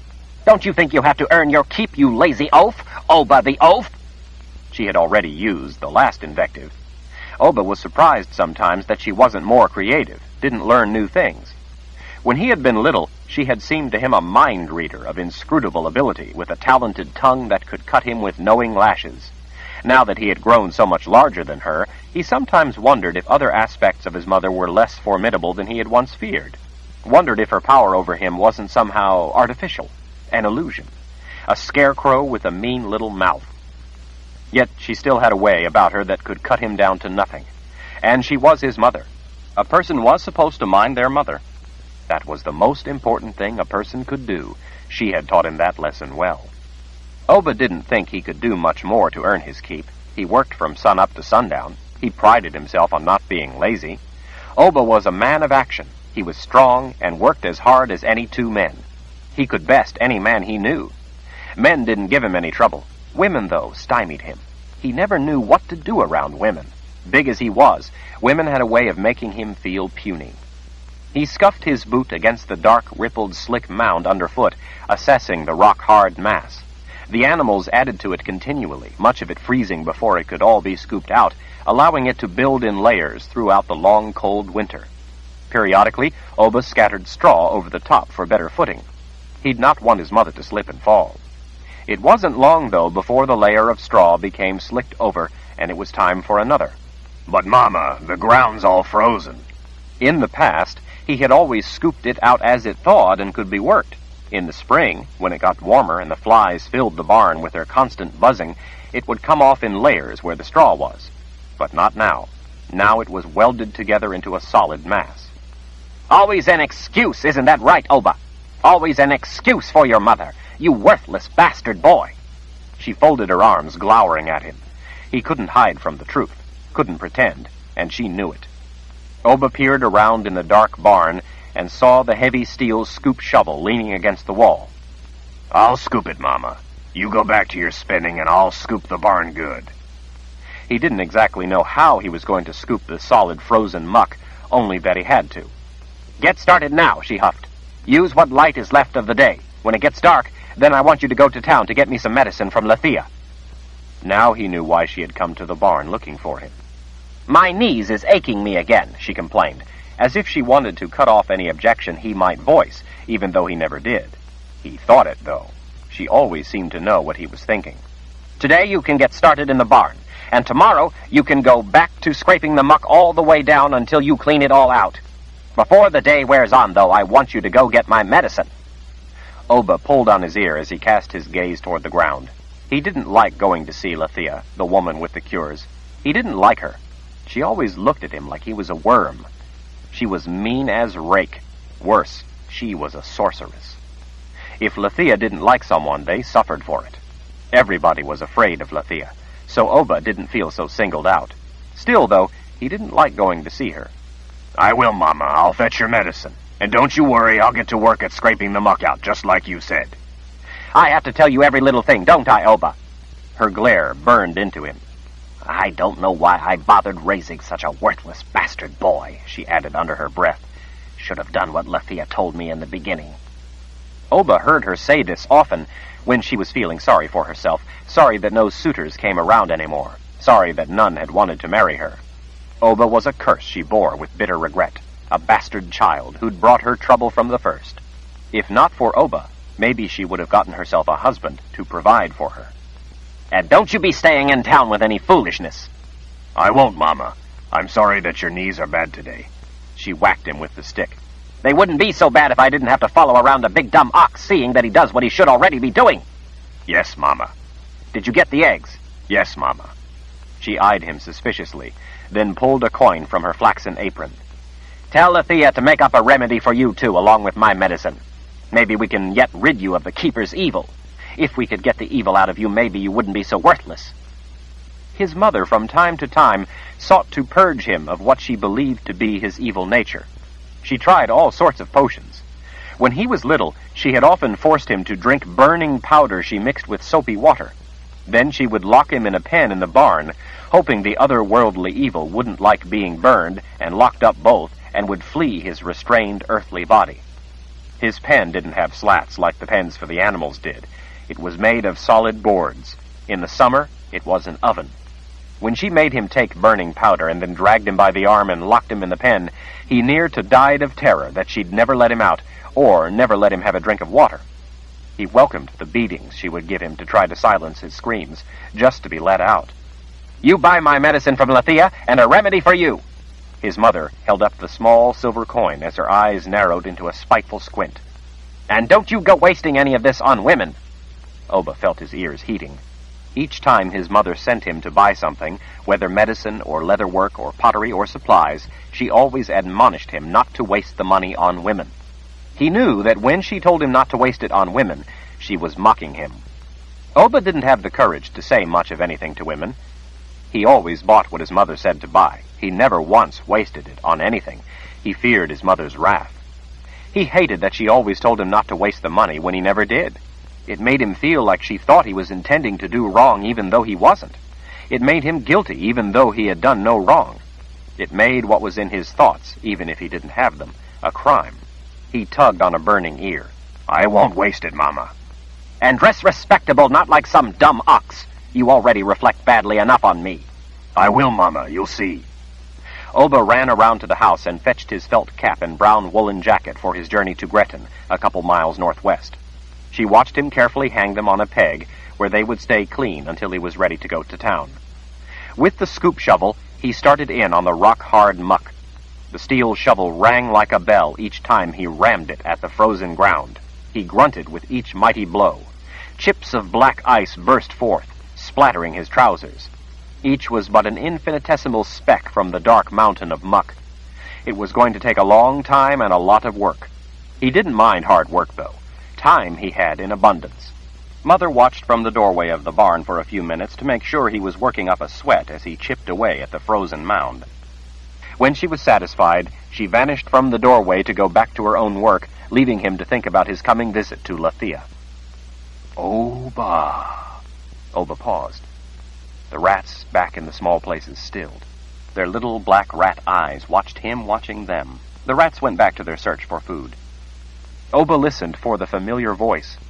He heard the door to the house close. Mother, a spinster, was going back to spinning her wool. Mr. Tuchman brought her wool, which she spun into thread for him to use on his loom. The meager pay helped support her and her bastard son. Oba.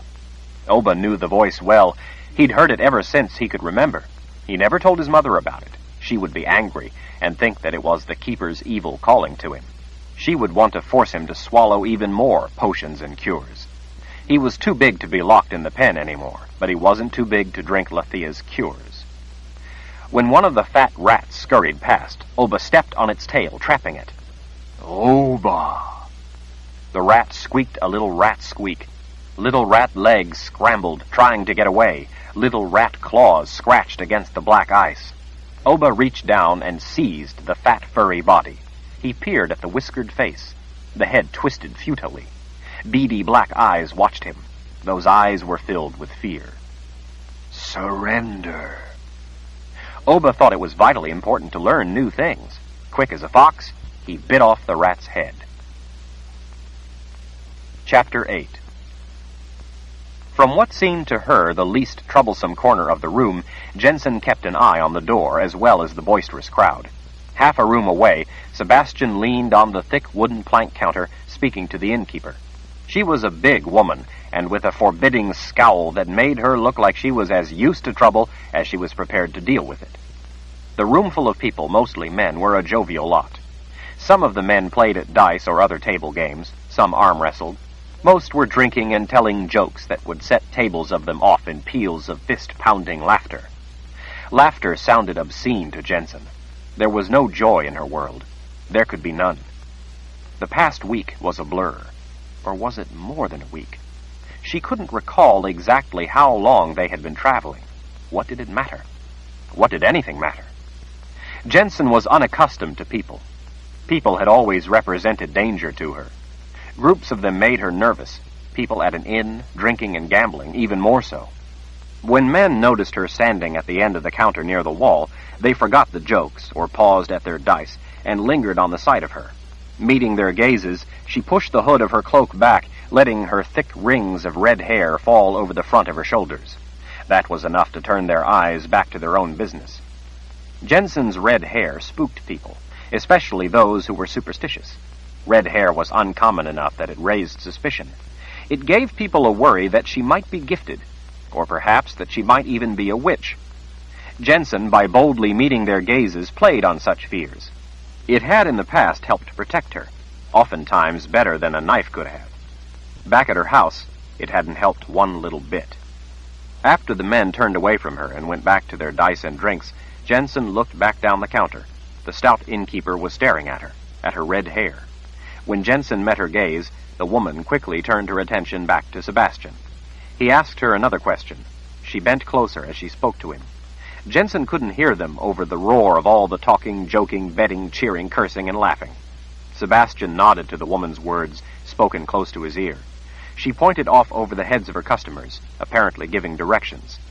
Sebastian straightened and pulled a coin from his pocket, then slid it across the counter toward the woman. After taking the coin, she traded it for a key from a box behind her. Sebastian scooped the key off the counter worn smooth by countless mugs and hands. He picked up his own mug and bid the woman a good day. When he reached the end of the counter, he leaned close to Jennsen so she could hear him and gestured with his mug. "You sure you wouldn't like a drink?" Jennsen shook her head. He kept an eye on the roomful of people. They were all once again engaged in their own business. "It was a good thing you pushed your hood back. Until the woman of the house saw that red hair of yours, she was playing dumb. After that, her tongue loosened." "The woman knows her? She is still living here in Gretton, as my mother said? The innkeeper is sure?" Sebastian took a long drink, watching a roll of dice bring a cheer for the winner. "She gave me directions." "And you got us rooms?" "Only one room." As he took another swig, he saw her reaction. "Better to be together in case of trouble. I thought it would be safer with us both in one room." "I'd rather sleep with Betty."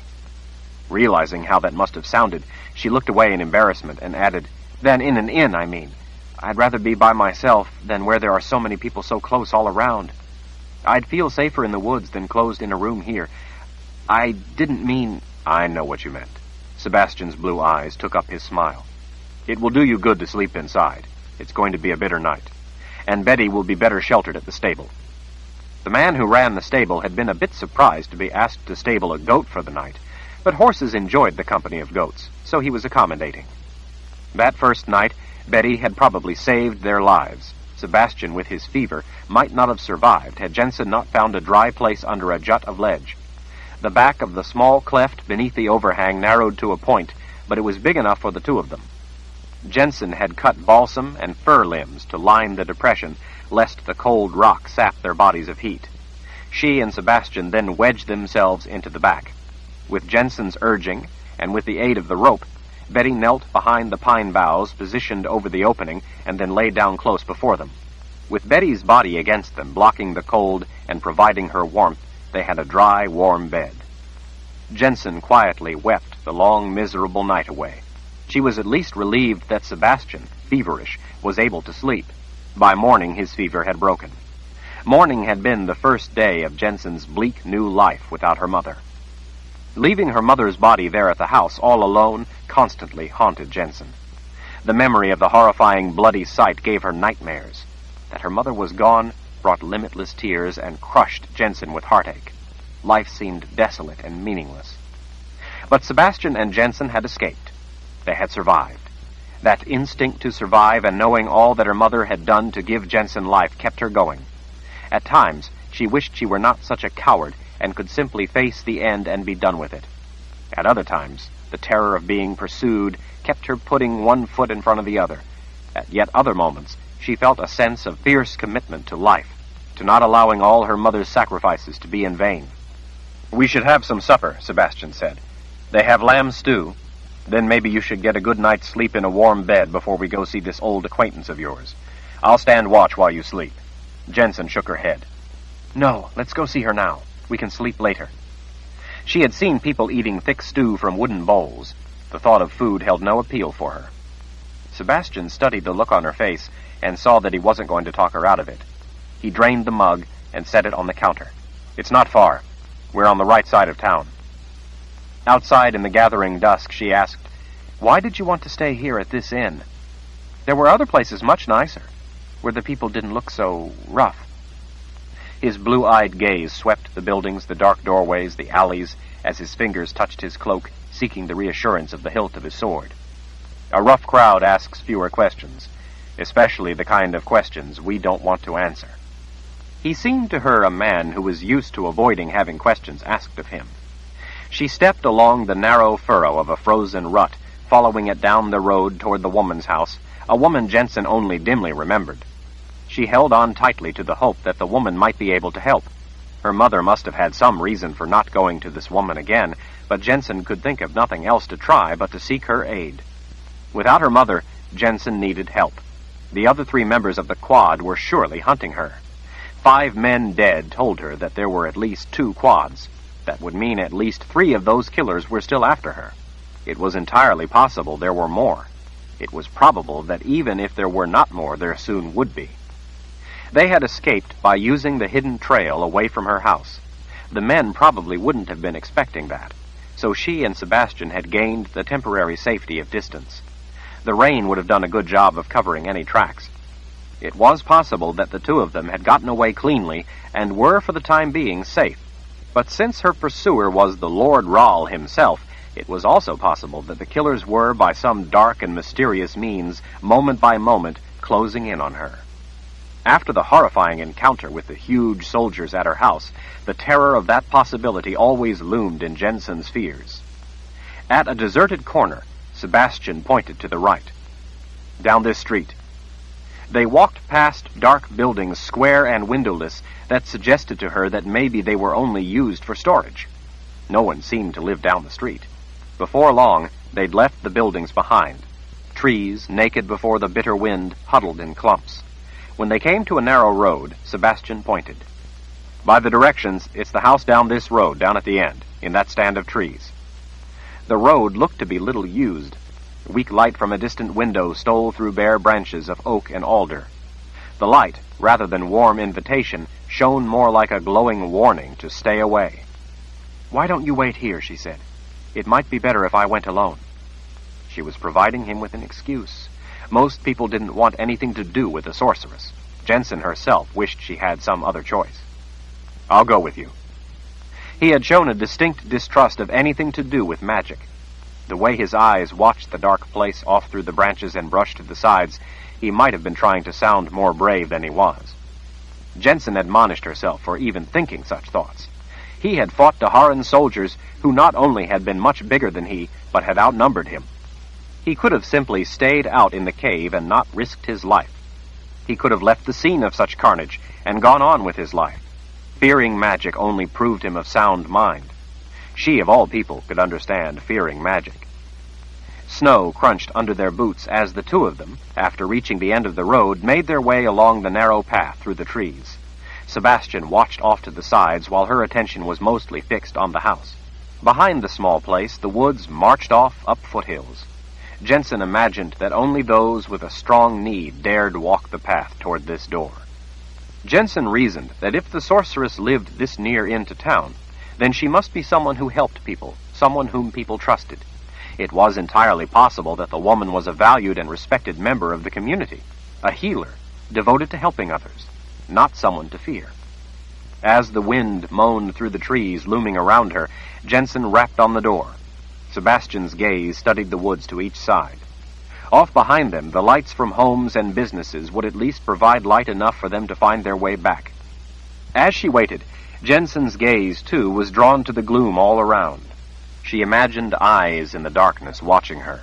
The hairs at the back of her neck lifted. The door finally drew in, but only as wide as the face of the woman peering out at them. "Yes?" Jennsen couldn't clearly make out the shadowed features of the face, but by the light coming out through the partly opened door, the woman could see Jennsen plainly enough. "Are you Lethea?" she asked. "Lethea, the sorceress?" "Why?" "We were told that Lethea the sorceress lives here. If that's you, may we come in?" Still, the door didn't open any wider. Jennsen pulled her cloak tighter against the cold night air, as well as the chilly reception. The woman's steady look took in Sebastian, then Jensen's form hidden within a heavy cloak. "I'm not a midwife. If you want to get yourself out of the trouble you two are in, I can't help with that. Go see a midwife." Jennsen was mortified. "That's not why we're here." The woman peered out for a moment, considering the two strangers at her door. "What sort of medicine do you need, then?" "No medicine. Spell. I've met you before once. I need a spell like you once cast for me, when I was little." The face in the shadows frowned. "When? Where?" Jennsen cleared her throat. "Back at the People's Palace, when I lived there. You helped me when I was little." "Helped you what? Speak up, girl." "Helped hide me. With some kind of spell, I believe. I was little at the time, so I don't recall exactly." "Hide you?" "From Lord Rahl." There was an awful silence from the house. "Do you remember? My name is Jennsen. I was very little at the time." Jennsen pushed her hood back so the woman could see her ringlets of red hair, lit in the wedge of light coming through the door. "Jennsen. Don't recall the name, but the hair I remember. It's not often one sees hair like yours." Jensen's spirits buoyed with relief. "It has been a while. I'm so glad to hear that." "I don't deal in your kind," the woman said. "Never have. I cast no spell for you." Jennsen was stunned speechless. She didn't know what to say. She was sure the woman had once cast a spell to help her. "Now be gone, the both of you." The door started to close. "Wait, please. I can pay." Jennsen reached into a pocket and hurriedly brought out a coin. Only after she passed it through the door did she see that it had been gold. The woman inspected the gold mark for a time, perhaps considering if it was worth becoming involved again in what was sure to be a high crime, even for what amounted to a small fortune. "Now do you remember?" Sebastian asked. The woman's eyes turned to him. "And who are you?" "Just a friend." "Lethea, I need your help again. My mother—" Jennsen couldn't bring herself to say it, and started over in a different direction. "I remember my mother telling me about you, and how you helped us once. I was very little at the time, but I remember having the spell cast over me. It wore off years ago. I need that help again." "Well, you have the wrong person." Jensen's fists tightened on her wool cloak. She had no other ideas. This was the only thing she could think of. "Lethea, please, I'm at my wit's end. I need help." "She's given you a goodly sum," Sebastian put in. "If you say that we have the wrong person and you don't want to help, then I guess we should save the gold for the right person." Lethea gave him a sly smile.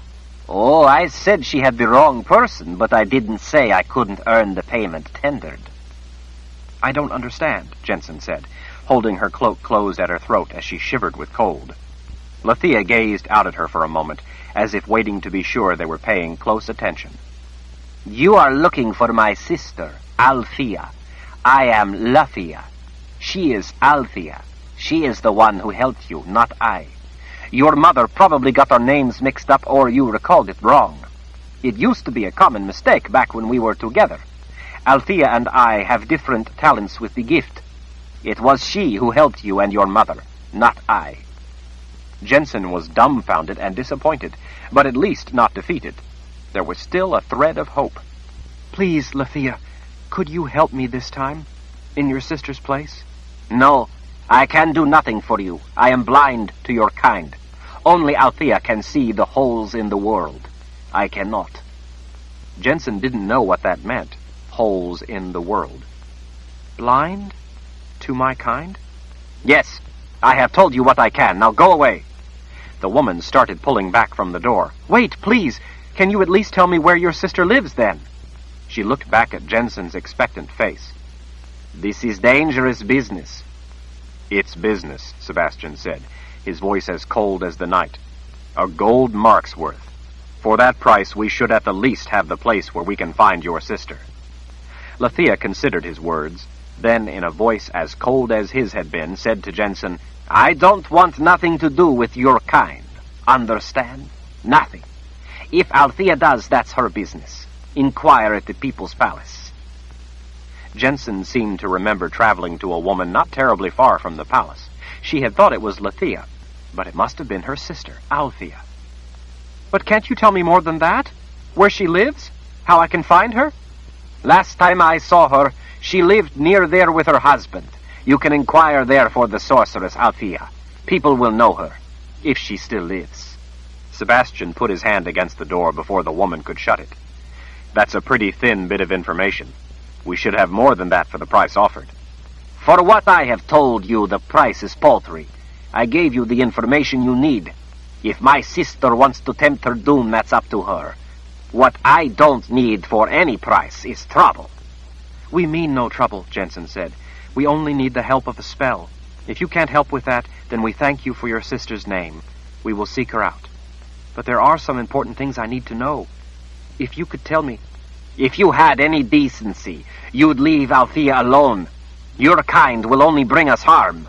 Now go from my door before I set a nightmare upon you." Jennsen stared at the face in the shadows. "Someone already has," she said, as she turned away.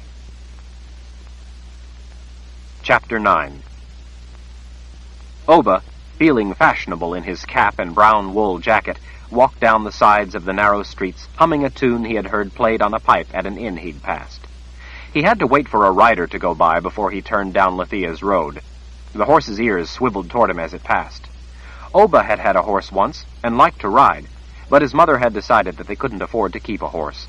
Oxen were more useful and did more work, but they weren't as companionable. As he walked down the dark road, his boots crunching on the crust of snow, a couple came past from the opposite direction, from the direction of Lethea's place. He wondered if they had gone to the sorceress for a cure. The woman cast a wary look his way. On a dark road, such a reaction was not undue, and, too, Oba knew that his size frightened some women. She sidestepped clear of him. The man with her met Oba's gaze. Many men didn't. The way they stared reminded Oba of the rat. He grinned at that memory, at learning new things. Both the man and the woman thought he was grinning at them. Oba tipped his cap to the lady. She returned a weak smile. It was the kind of empty smile Oba had often seen from women. It made him feel a buffoon. The couple melted into the dark streets. Oba stuffed his hands in his jacket pockets and turned back toward Lethea's place. He hated going there in the dark. The sorceress was fearsome enough without the walk down her dark path. He let out a troubled sigh into the brisk winter air. He wasn't afraid to confront the strength of men, but he knew he was helpless against the mysteries of magic. He knew how much misery her potions inflicted upon him. They burned him going in and coming out. They not only hurt, they made him lose control of himself, making him seem like he was just an animal. It was humiliating. He had heard tell of others, though, who had angered the sorceress and suffered worse fates. Fevers, blindness, a slow, lingering death. One man had gone mad and run off naked into a swamp. People said he must have crossed the sorceress somehow.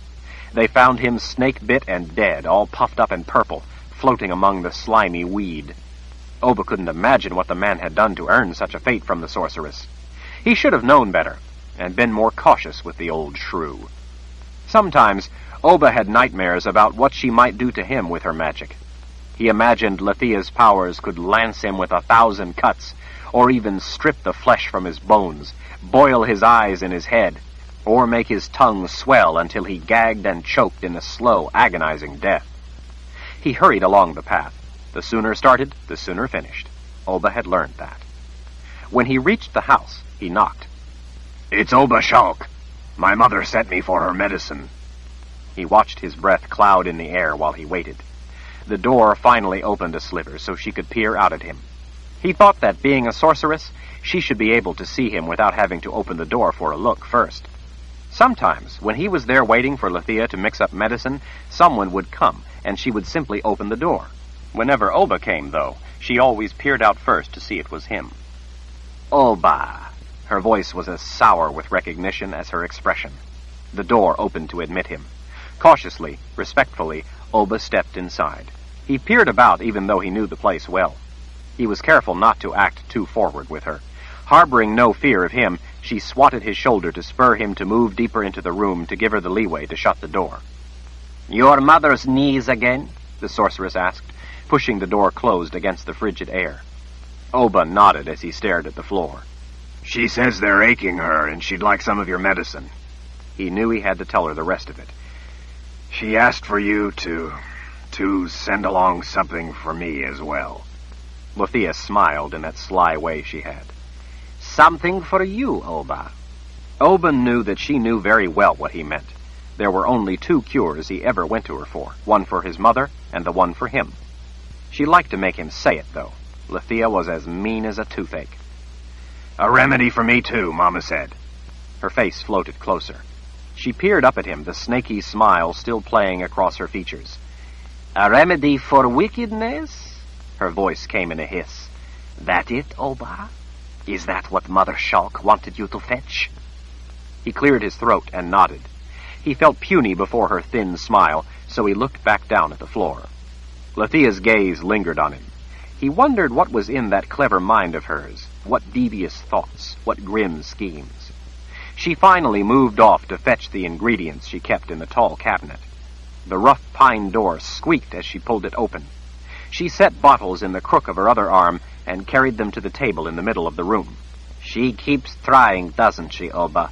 Her voice had gone flat like she was talking to herself. Keeps trying even though it never changes what is. Oba. An oil lamp on the trestle table lit the collection of bottles as she set them there, one at a time, her eyes lingering on each. She was thinking about something. Maybe what vile brew she might mix up for him this time, what sort of sickly condition she would inflict upon him in an attempt to purge him of his ever-present unspecified evil. The oak logs in the hearth had checkered in the wavering yellow-orange glow of the fire, throwing good heat as well as light into the room. In the middle of their room, Oba and his mother had a pit for a fire. He liked the way the smoke in Lethea's fireplace went right up the chimney and out of the house, rather than hanging in the room before eventually making its way out a small hole in the roof. Oba liked a proper fireplace, and thought that he should make one for him and his mother. Every time he went to Lethea's place, he studied the way her fireplace was built. It was important to learn things. He also kept an eye on Lethea's back as she poured liquid from bottles into a wide-mouthed jar. She mixed the concoction with a glass rod as each new ingredient was slowly added. When she was satisfied, she poured the medicine in a small bottle and stoppered it with a cork. She handed him the little bottle. For your mother. Oba passed her the coin her mother had given him. She watched his eyes as her knobby fingers slipped the coin into a pocket in her dress. Oba finally let his breath go after she turned back to her table, to her work. She lifted a few bottles, studying them in the light of the fire, before she began mixing his cure. His cursed cure. Oba didn't like speaking with Lethea, but her silence often made him even more uncomfortable, made him itch. He couldn't really think of anything worthy of saying, but he finally decided that he had to say something. Mama will be glad for the medicine. She's hoping it will help her knees. And she's hoping for something to cure her son. Oba shrugged, regretting his attempt at casual conversation. Yes, ma'am. The sorceress peered back over her shoulder. I've told Mother Shulk that I don't believe it will do any good. Oba didn't think so either, because he didn't really believe there was anything needing curing. When he had been little, he thought that his mother knew best, and wouldn't give him the cure if he didn't need it. But he had since come to doubt that. She no longer seemed to him as smart as he had once believed her to be. She must care about me, though. She keeps trying. Maybe she's hoping that the cure might rid her of you, Lethea said almost absently as she worked. Oba. Oba's head came up. He stared at the sorceress's back. He had never considered such a thought. Maybe Lethea was hoping that the cure would rid them both of the bastard boy. His mother sometimes went to see Lethea. Maybe they had discussed it. Had he ignorantly believed the two women were trying to do good for him, to help him, when the opposite was actually true? Maybe both women had hatched a plan. Maybe they had been conniving all along to poison him. If something happened to him, his mother would no longer have to help support him. She often complained about how much he ate. Time and again she told him that she worked more to feed him than herself, and that because of him she could never put any money away. Maybe if she had instead put away the money she'd spent on his cures over the years, she'd have a comfortable nest egg by now. But if something happened to him, his mother would have to do all the work. Maybe both women just wanted to do it out of simple meanness. Maybe they hadn't thought it all through, as Oba would. His mother often surprised him with her simple-mindedness. Maybe both women had been sitting around one day and had just decided to be mean. Oba watched the flickering light play over the thin strands of the sorceress's straight hair. Today, Mama said that she should have done what you always told her to do from the beginning. Lethea, pouring thick brown liquid into the jar, glanced back over her shoulder again. Did she now? Oba. What did you say from the beginning that Mama should do? Isn't it obvious? Oba. Icy realization prickled his flesh. You mean that she should have killed me? He had never before come out and said anything so bold. He had never once in any way dared to confront the sorceress. He feared her too much. But this time, the words had just come into his mind, much like the voice did, and he had spoken them before he had time to consider whether or not it was wise to do so. He had surprised Lethea even more than he had surprised himself. She hesitated at her bottles, watching him as if he had changed before her very eyes. Maybe he had. He realized then that he liked the way it felt to speak his mind. He had never before seen Lethea falter. Maybe it was because she felt safe dancing around the subject, safe in the shadows of the words without having them brought out into the light of day. That what you always wanted her to do, Lethea? That it? Kill her bastard boy? A smile pushed its way onto her thin face. It wasn't like you make it sound, Oba. All the low, slow, haughty intonation had evaporated from her voice. Not at all. She addressed him more like a man than she ever had before, rather than an evil bastard boy she tolerated. She sounded almost sweet. Women are sometimes better off without a newborn babe. It isn't so bad when the babe is newborn. They're not such a person yet. Oba, surrender. You mean it would be easier? That's right, she said, eagerly latching on to his words. It would be easier. His own voice slowed and took on an edge that he didn't know had been in him. You mean it would be easier before they got big enough to fight back? The range of his latent talents amazed him. It was a night of new wonders. No, that's not at all what I mean. But he thought it was. Her voice, reflecting a fresh respect for him, quickened, became almost urgent. I only mean that it's easier before a woman comes to love her child. You know, before the child comes to be a person. A real person with a mind. It's easier then, and sometimes it's best for the mother. Oba was learning something new, but he hadn't put it all together yet. He sensed that all his new learning was profoundly important, that he was on the cusp of true understanding. How could it be best?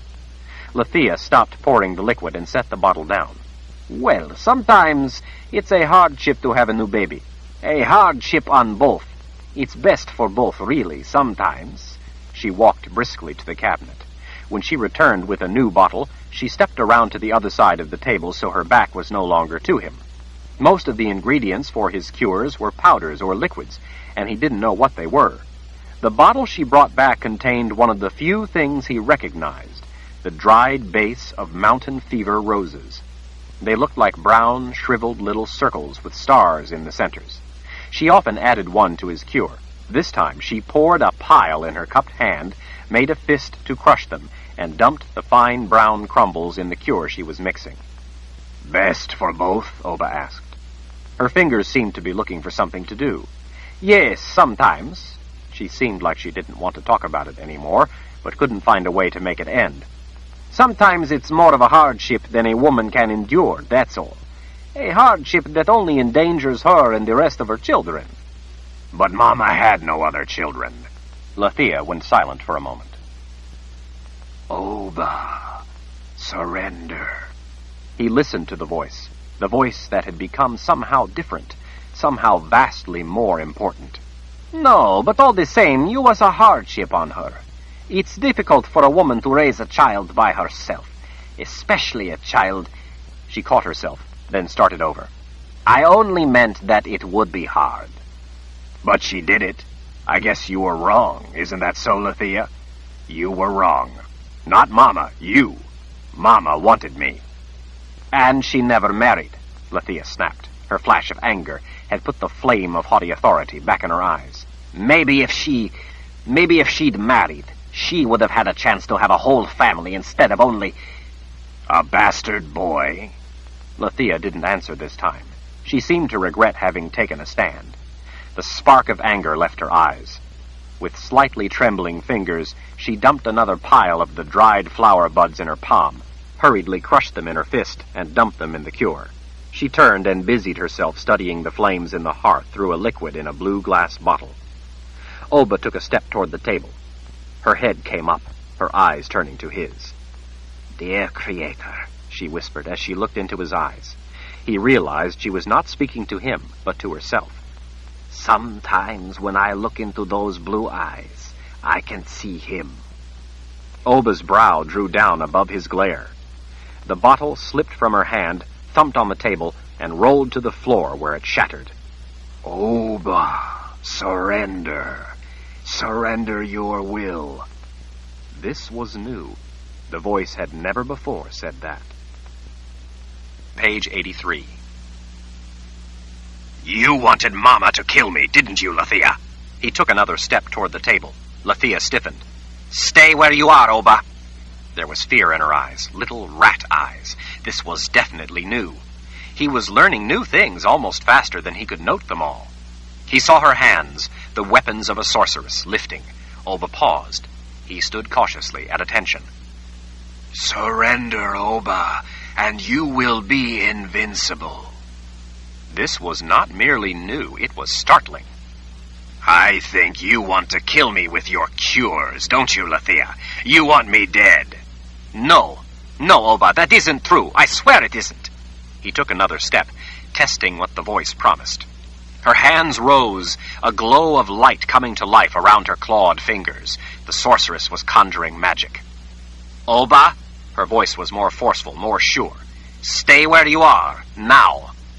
Surrender, Oba, and you will be invincible. Oba felt his thighs bump the table as he advanced. The jars rattled and clanked together. One of them wobbled. Lethea watched it teeter and almost right itself, only to topple and spill its thick red liquid. Lethea's face abruptly twisted with hatred, with rage, with effort. She cast her clawed hands forward, toward him, cast the full force of her power at him. With a thunderous clap, light ignited, the flash making everything in the room go white for an instant. He saw a flare of a yellow-white light knife through the air toward him, deadly lightning sent to kill.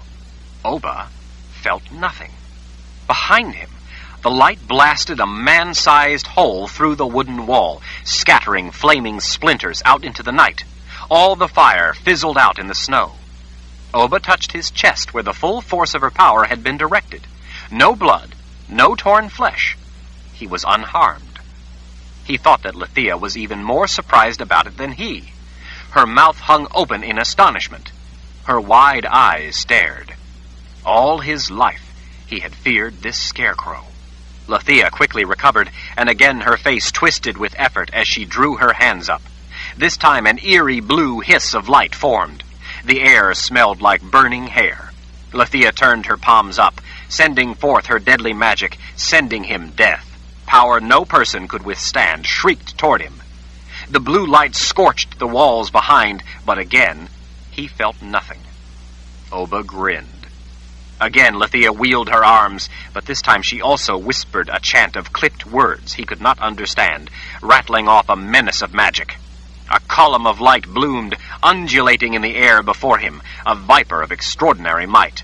Beyond doubt, it was meant to kill. Oba lifted his hands to feel the snaking rope of crackling death she had spawned. He ran his fingers through it, but could feel nothing. It was like looking at something in a different world, there, but not. It was as if he were invincible. With a howl of outrage, her hands came up again. Quick as thought, Oba seized her by the throat. "Oba!" she screeched. "Oba, no! Please!" This was new. He had never before heard Lethea say please. With her neck in his meaty grip, he dragged her across the table toward him. Bottles scattered, tumbling to the floor. Some thudded and rolled, some broke like eggs. Oba closed a fist on Lethea's stringy hair. She clawed at him desperately, calling upon her talents. She spoke words that had to be a mystical entreaty to magic, to her gift, to her sorceress power. While he didn't recognize the words, he understood their lethal intent. Oba had surrendered, though, and he had become invincible. He had watched her unleash her rage. Now he unleashed his. He slammed her up against her cabinet. Her mouth grew wide with a silent scream. "Why did you want Mama to get rid of me?"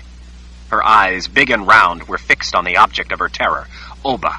All his life she had delighted in terrifying others. Now all that terror had returned to haunt her. "Why did you want Mama to get rid of me?" A series of small, panting cries were her only answer. "Why? Why?"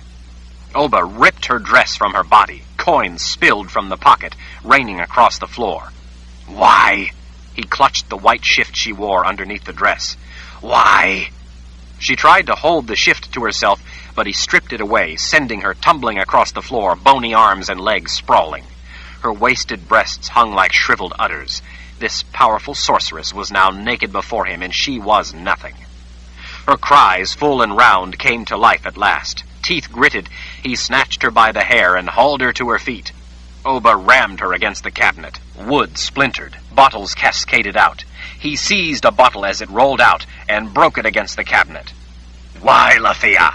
He brought the neck of a broken bottle up against her body. "Why?" She shrieked all the louder. He twisted it against her soft middle. "Why?" "Please, oh dear Creator, please, no." "Why, Lethea?" "Because," she wailed, "you are the bastard son of that monster, Richard Rahl."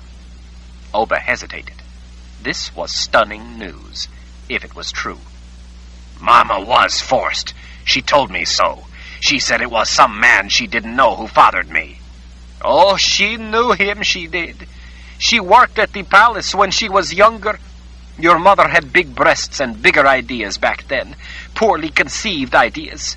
She wasn't smart enough to realize that she was no more than a night's diversion for a man with a limitless supply of women, those eager like her and those not." This was definitely something new. Richard Rahl had been the most powerful man in the world.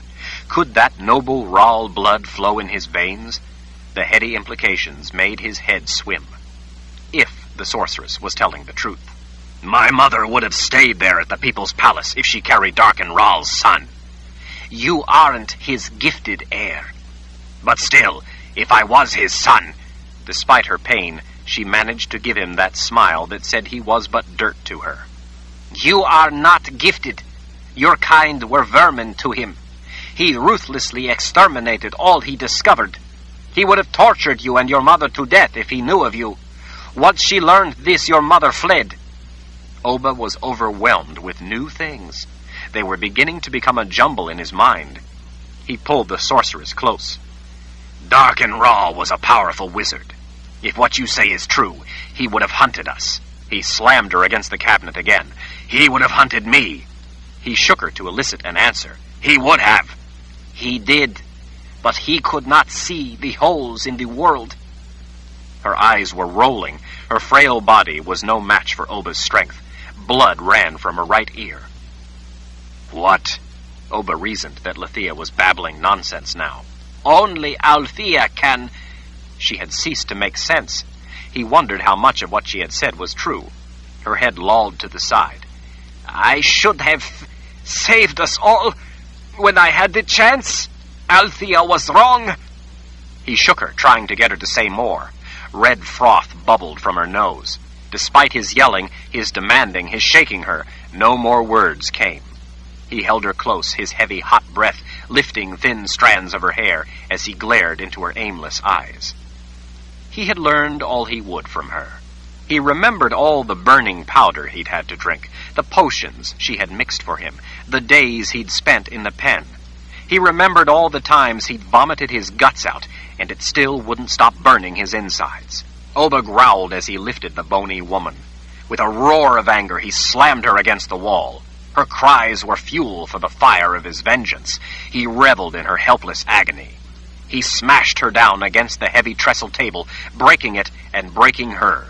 With each crash, she became more limp, bloody, incoherent. But Oba had only just begun to rage at her. Chapter 10. Jennsen didn't want to go back to the inn, but it was dark and cold, and she didn't know what else to do. It was disheartening that Lethea wouldn't answer their questions. Jennsen had pinned her hopes on the woman's help. "What shall we do tomorrow?" Sebastian asked. "Tomorrow?" "Well, do you still want me to help you leave Dahara, as you and your mother asked of me?" She hadn't really thought it out. In view of what little Lethea had told her, Jennsen wasn't sure what to do.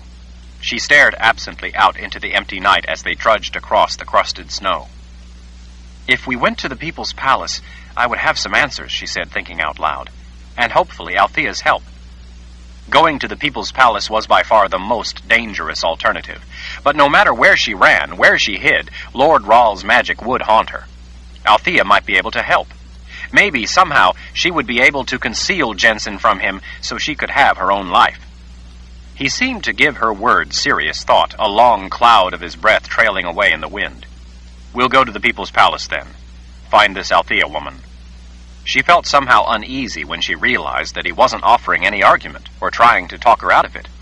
"The People's Palace is the heart of Dahara. It's not just the heart of Dahara, but the home of the Lord Rahl." "Then he wouldn't be likely to expect you to go there, would he?" Expected or not, they would still be walking into the enemy's lair. No predator long neglected to notice the prey in his midst. They would be naked before his fangs. Jennsen glanced over at the shadowed shape walking beside her. "Sebastian, what are you doing in Dahara? You seem to have no love for the place. Why would you travel to a place you don't like?" Beneath his hood, she saw his smile. "Am I that obvious?" Jennsen shrugged. "I've met travelers before. They talk about places they've been, sights they've seen, wonders, beautiful valleys, breathtaking mountains, fascinating cities. You don't speak of anywhere you've been or anything you've seen." "You want the truth?" he asked, his expression now serious. Jennsen looked away. She suddenly felt awkward, nosy, especially in light of what she wasn't telling him. "I'm sorry. I have no right to ask such a thing. Forget I mentioned it." "I don't mind." He looked over at her with a wry smile. "I don't think you would be one to report me to Daharan soldiers." She was appalled at the very idea. "Of course not." "Lord Rahl and his Daharan Empire wish to rule the world. I'm trying to help prevent that. I'm from south of Dahara, as I told you before. I was sent by our leader, the Emperor of the Old World, Jagang the Just. I am Emperor Jagang's strategist." "Then you're someone of high authority," she whispered in astonishment. "A man of high rank." The astonishment quickly transformed to tingling intimidation. She feared to guess at his importance, his rank. In her mind, it rose by the moment, notch by notch. "How am I to address one such as you?" "As Sebastian." "But you're an important man. I'm a nobody." "Oh, you're somebody," Jennsen Daggett. "The Lord Rahl himself does not hunt nobodies." Jennsen felt an odd and unexpected sense of uneasiness. She harbored no love for Dahara, of course, but she still felt somewhat uncomfortable to know that Sebastian was there to help bring about the defeat of her land. The twinge of loyalty confused her. After all, the Lord Rahl had sent the men who had murdered her mother. The Lord Rahl hunted Jennsen, wanted her dead. But it was the Lord Rahl who wanted her dead, not necessarily the people of her land. The mountains, the rivers, the vast plains, the trees and plant life had always all sheltered and nurtured her. She'd never really thought it through in that way before, that she could love her homeland, yet hate those who ruled it. If this Jagang the Just succeeded, though, she would be freed from her pursuer. If Dahara was defeated, Lord Rahl would be defeated. The rule of evil men would be ended. She would at last be free to live her own life.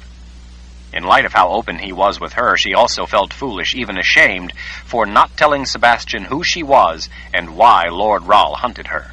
She didn't know it all herself, but she knew enough to know that Sebastian would share the same fate as she if they caught him with her.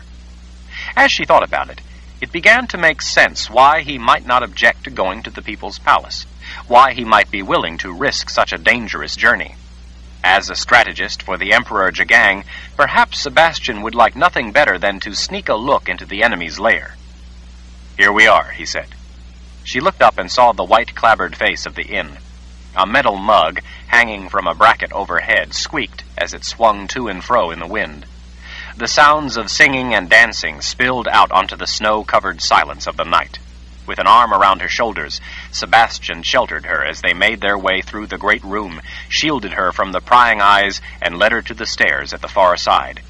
If possible, the place was even more crowded and noisy than before. Without pause, the two of them quickly ascended the stairs. Partway down the dim hall, he unlocked a door to the right. Inside, Sebastian turned the wick up on the oil lamp sitting on a small table. Alongside the lamp was a pitcher and wash basin, and near the table a bench. Looming to the side of the room sat a high bed, covered crookedly with a dark brown blanket. The room was better than the home she had left, but Jennsen didn't like it. One wall was overlaid with drab painted linen. The plastered walls were stained and fly-blown. Since the room was on the second floor, the only way down was back through the inn. She hated the stink of the room, a sour mixture of pipe smoke and urine. The chamber pot beneath the bed hadn't been emptied. As Jennsen pulled a few things from her pack and went to the table to wash her face, Sebastian left her to it and went back downstairs. By the time she had finished washing and had brushed her hair, he returned with 2 bowls of lamb stew. He had brown bread, too, and mugs of ale. They ate sitting close together on the short bench, hunched over the table, close to the wavering light of the oil lamp. The stew didn't taste as good as it looked. She picked out the chunks of meat, but left the colorless, tasteless, soft vegetables. She sopped up some of the juice with the hard bread. She gave her ale to Sebastian, and drank water instead. She wasn't used to drinking ale. To her, the ale smelled as unpleasant as the lamp oil. Sebastian seemed to like it.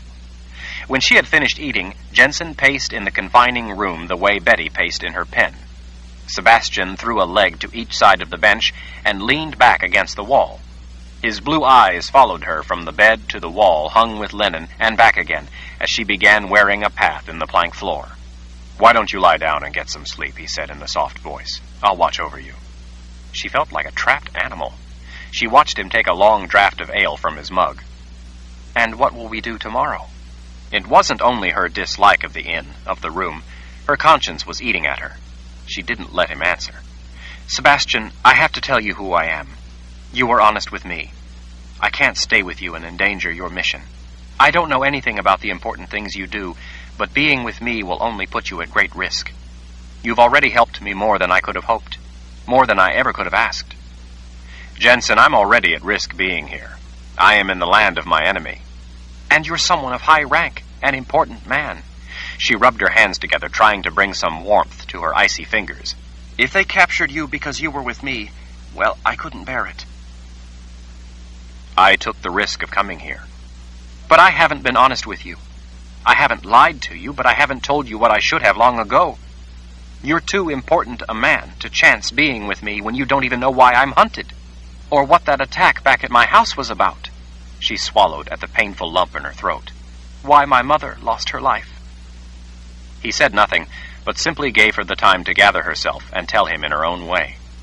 From the first moment she had met him, and he hadn't come close when she had been afraid, he always gave her the room she needed in order to feel safe. He deserved more than she gave him in return. Jennsen finally brought a halt to her pacing, and looked down at him, at his blue eyes like hers, like her father's. "Sebastian." Lord Rahl, the last Lord Rahl, Darken Rahl, was my father. He took the news without any outward reaction. She couldn't know what he was thinking. As he gazed up at her, as calmly as he did when she wasn't telling him terrible news, she felt safe in his company. My mother worked at the People's Palace. She was part of the palace staff. Darken Rahl, he noticed her.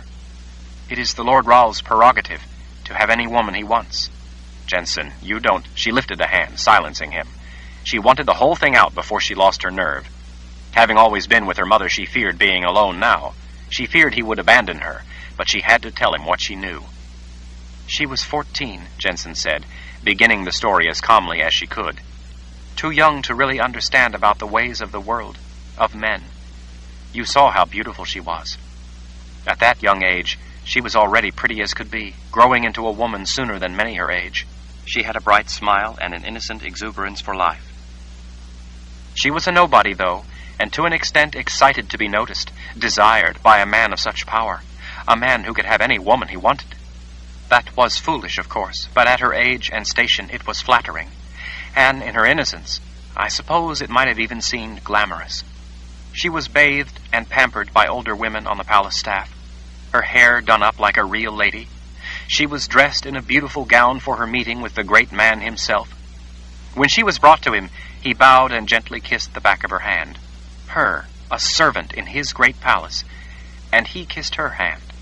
From all accounts, he was so handsome that he shamed the finest marble statues.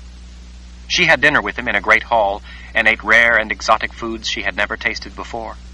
Just the two of them at a long dining table, with people serving her for the first time in her life. He was charming.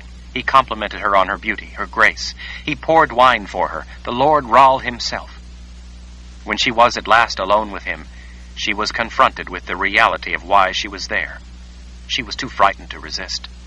Of course, had she not meekly submitted, he would have done what he wished anyway. Darken Rahl was a powerful wizard. He was easily as cruel as he was charming. He could have handled any woman without the slightest difficulty. He had but to command it, and those who resisted his will were tortured to death. But she never gave any thought to resisting. For a brief time, despite her apprehension, that world at the center of such splendor, such power, had probably seemed exciting. When it turned to terror for her, she bore it silently. It wasn't rape in the meaning of being taken against her will with a knife held to her throat, but it was a crime nonetheless, a savage crime. Jennsen looked away from Sebastian's blue eyes. He took my mother to his bed for a period of time before he tired of her and moved on to other women. There were as many women as he could want. Even at that age, my mother didn't hold any foolish illusion that she meant something to him. She knew he was simply taking what he wanted for as long as he wanted, and that when he was finished with her, she would soon be forgotten. She was doing as a servant did, a flattered servant, perhaps, but still a frightened, innocent young servant who knew better than to resist a man above any law but his own. She couldn't bear to look at Sebastian. In a small voice, she added the last bit to the tale. I was the result of that brief ordeal in her life, and the beginning of a far greater one. Jennsen had never before told anyone the awful story, the terrible truth. She felt cold and dirty. She felt sick. Most of all, she felt deep anguish for what her mother must have gone through, for her young life spoiled. Her mother never told her the story all out as Jennsen had just done. Jennsen had pieced snippets and snatches of it together over her whole life until it was finally a whole picture in her mind. She wasn't telling Sebastian all the snippets either, the true extent of the horror of the way her mother had been treated by Darken Rahl. Jennsen felt burning shame that she had to be born to remind her mother every day of that terrible memory she could never tell in whole. When Jennsen looked up through tears, Sebastian was standing close before her. His fingertips gently touched the side of her face. It was as tender a thing as she had ever felt. Jennsen wiped the tears from under her eyes. The women and their children mean nothing to him. The Lord Rahl eliminates all those offspring who are not gifted.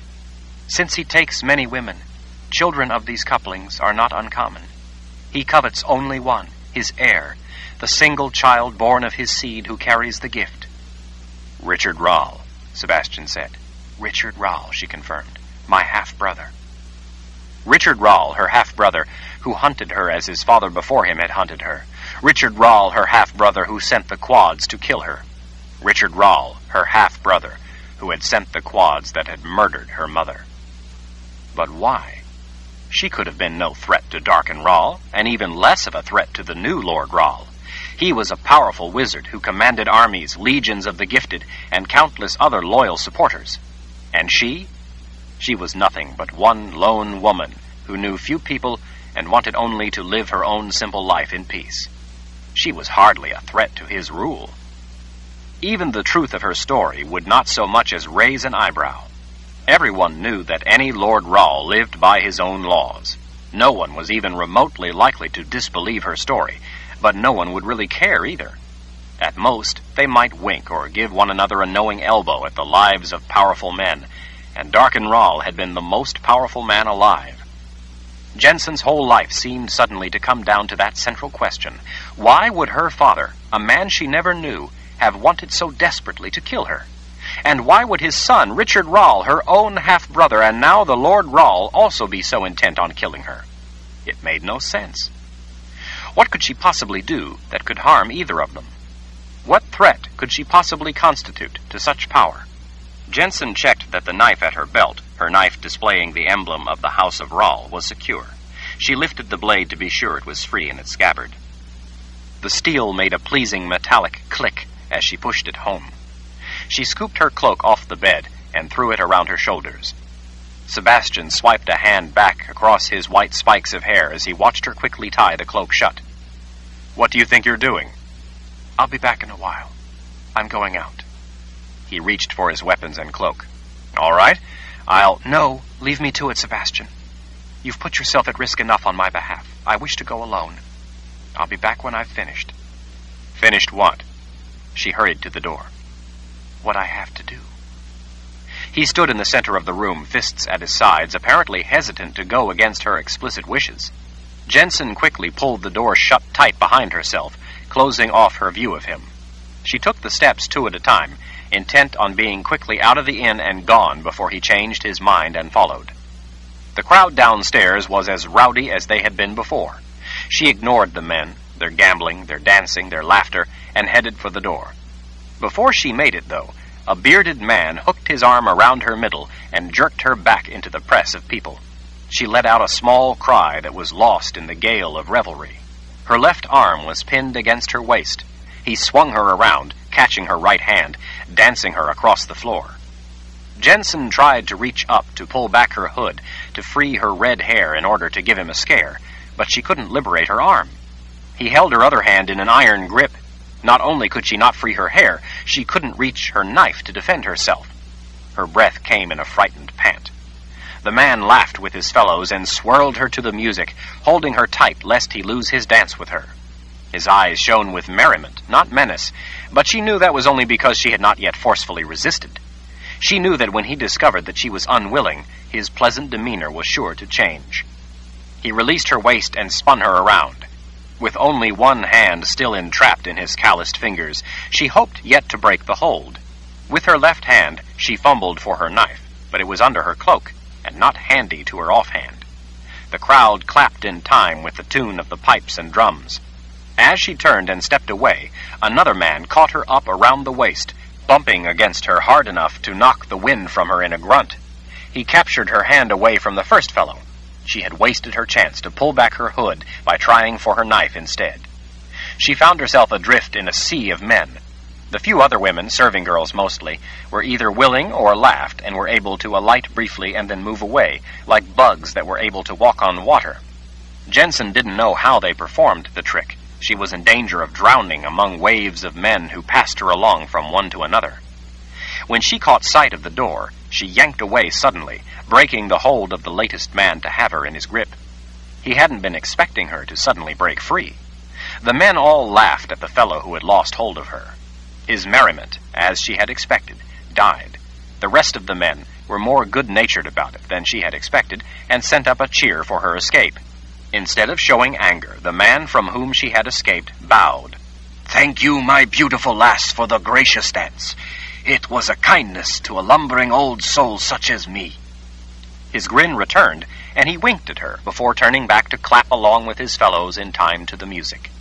Jennsen stood stunned, realizing that it had not been the danger she had expected. The men were having a good time, and not really intent on harm. None had touched her in an unseemly manner, or even spoken any crude words to her. They had only smiled, laughed, and danced with her. Still, Jennsen made a quick line for the door. Before she went out, another arm caught her around the waist. Jennsen started to fight and pull away. "I didn't know you liked to dance." It was Sebastian. She relaxed and let him usher her out of the inn. Out in the dark night, the cold air was a relief. She pulled a long breath, happy to be away from the unfamiliar smell of ale, pipe smoke, and sweaty men, happy to be away from the noise of so many people. "I told you to leave me to it," she said. "Leave you to what?" "I'm going to Lithia's place. Stay here, Sebastian, please." "If you tell me why you don't want me to go." She lifted a hand, but let it flop back to her side. "Sebastian, you're an important man. I feel terrible about the danger you've already been in, all because of me. This is my problem, not yours.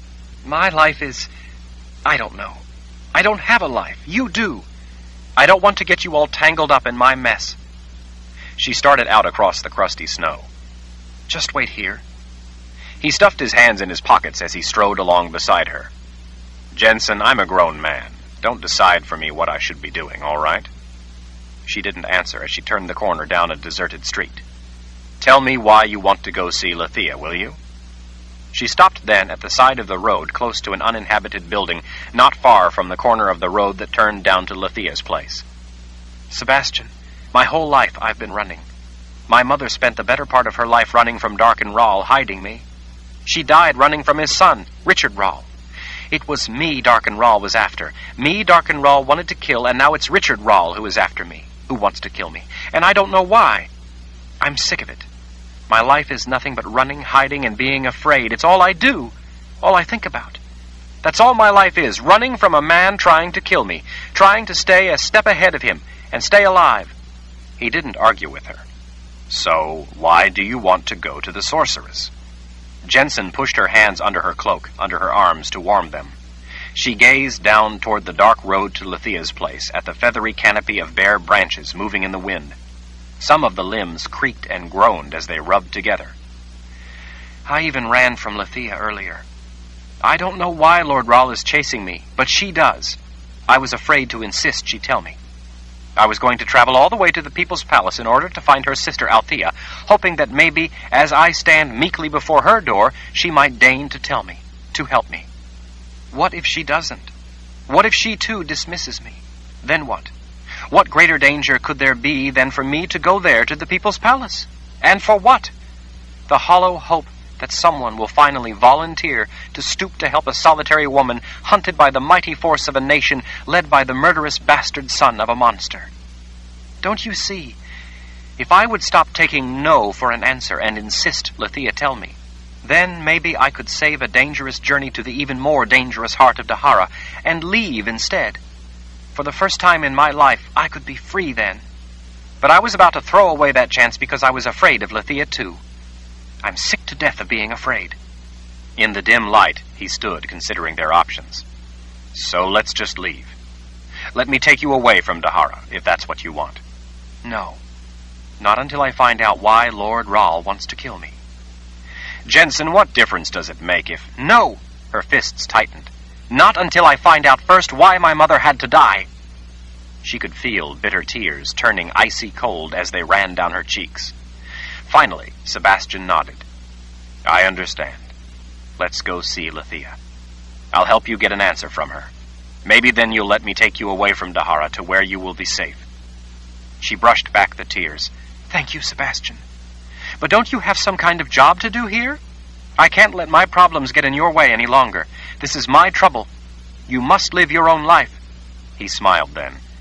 "Our people's spiritual guide, Brother Narev, says that our most important job in this life is helping those who need help."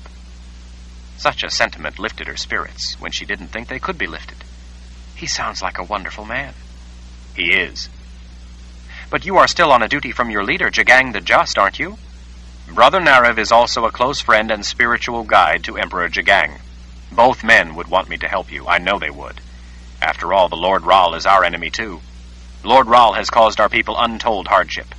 Both men, Brother Narav and Emperor Jagang, would insist I help you. That's the truth of it."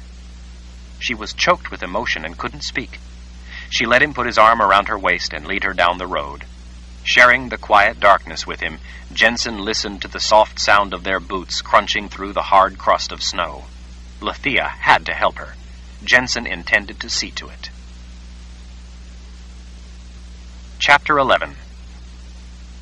Oba hated it to end, but he knew it had to. He would have to get home. His mother would be angry if he stayed too long in town. Besides, he could wring no more enjoyment out of Lethea. She had given him all the satisfaction she was ever going to give him. It had been fascinating while it lasted, boundlessly fascinating, and he had learned many new things. Animals simply did not provide the same kind of sensations as those he had gotten from Lethea. True, watching a person die was in many ways much like watching an animal die, but at the same time it was oh so very different. Oba had learned that. Who knew what a rat was really thinking, or if rats could even think at all? But people could think. You could see their mind through their eyes, and you knew. To know they were thinking real people thoughts, not some chicken-rabbit-rat thoughts, behind those human eyes, behind that look that said it all, was intoxicating. Witnessing Lethea's ordeal had been rapture, especially as he waited for that singular inspirational instant of ultimate anguish when her soul fled her human form, and the keeper of the dead received her into his eternal realm. Animals did give him a thrill, though, even if they lacked that human element. There was tremendous enjoyment to be had in nailing an animal to a fence or a barn wall and skinning them while they were still alive. But he didn't think they had a soul. They just died. Lethea had died, too, but it had been a whole new experience. Lethea had made him grin like he had never grinned before. Oba unscrewed the top of the lamp, pulled out the woven wick, and dribbled lamp oil across the floor over the broken pieces of the trestle table around Lethea's medicine cabinet lying face down in the center of the room. As much as he knew he would enjoy it, he couldn't just leave her there to be discovered. There would be questions, if she was found like this. He glanced over at her. Especially if she was found like this. That idea did hold a certain fascination. He would enjoy listening to all the hysterical talk. He would love to hear people tell him all the macabre details of the monstrous death Lethea had suffered. The very idea of a man who could have taken the powerful sorceress out in such a grisly fashion would cause a sensation. People would want to know who had done it. To some folk, he would be an avenging hero. People everywhere would be abuzz. As word spread about Lethea's ordeal and gruesome end, the gossip would heat to a fever pitch. That would be fun. As he emptied the last of the lamp oil, he saw his knife, where he'd left it, beside the overturned cabinet.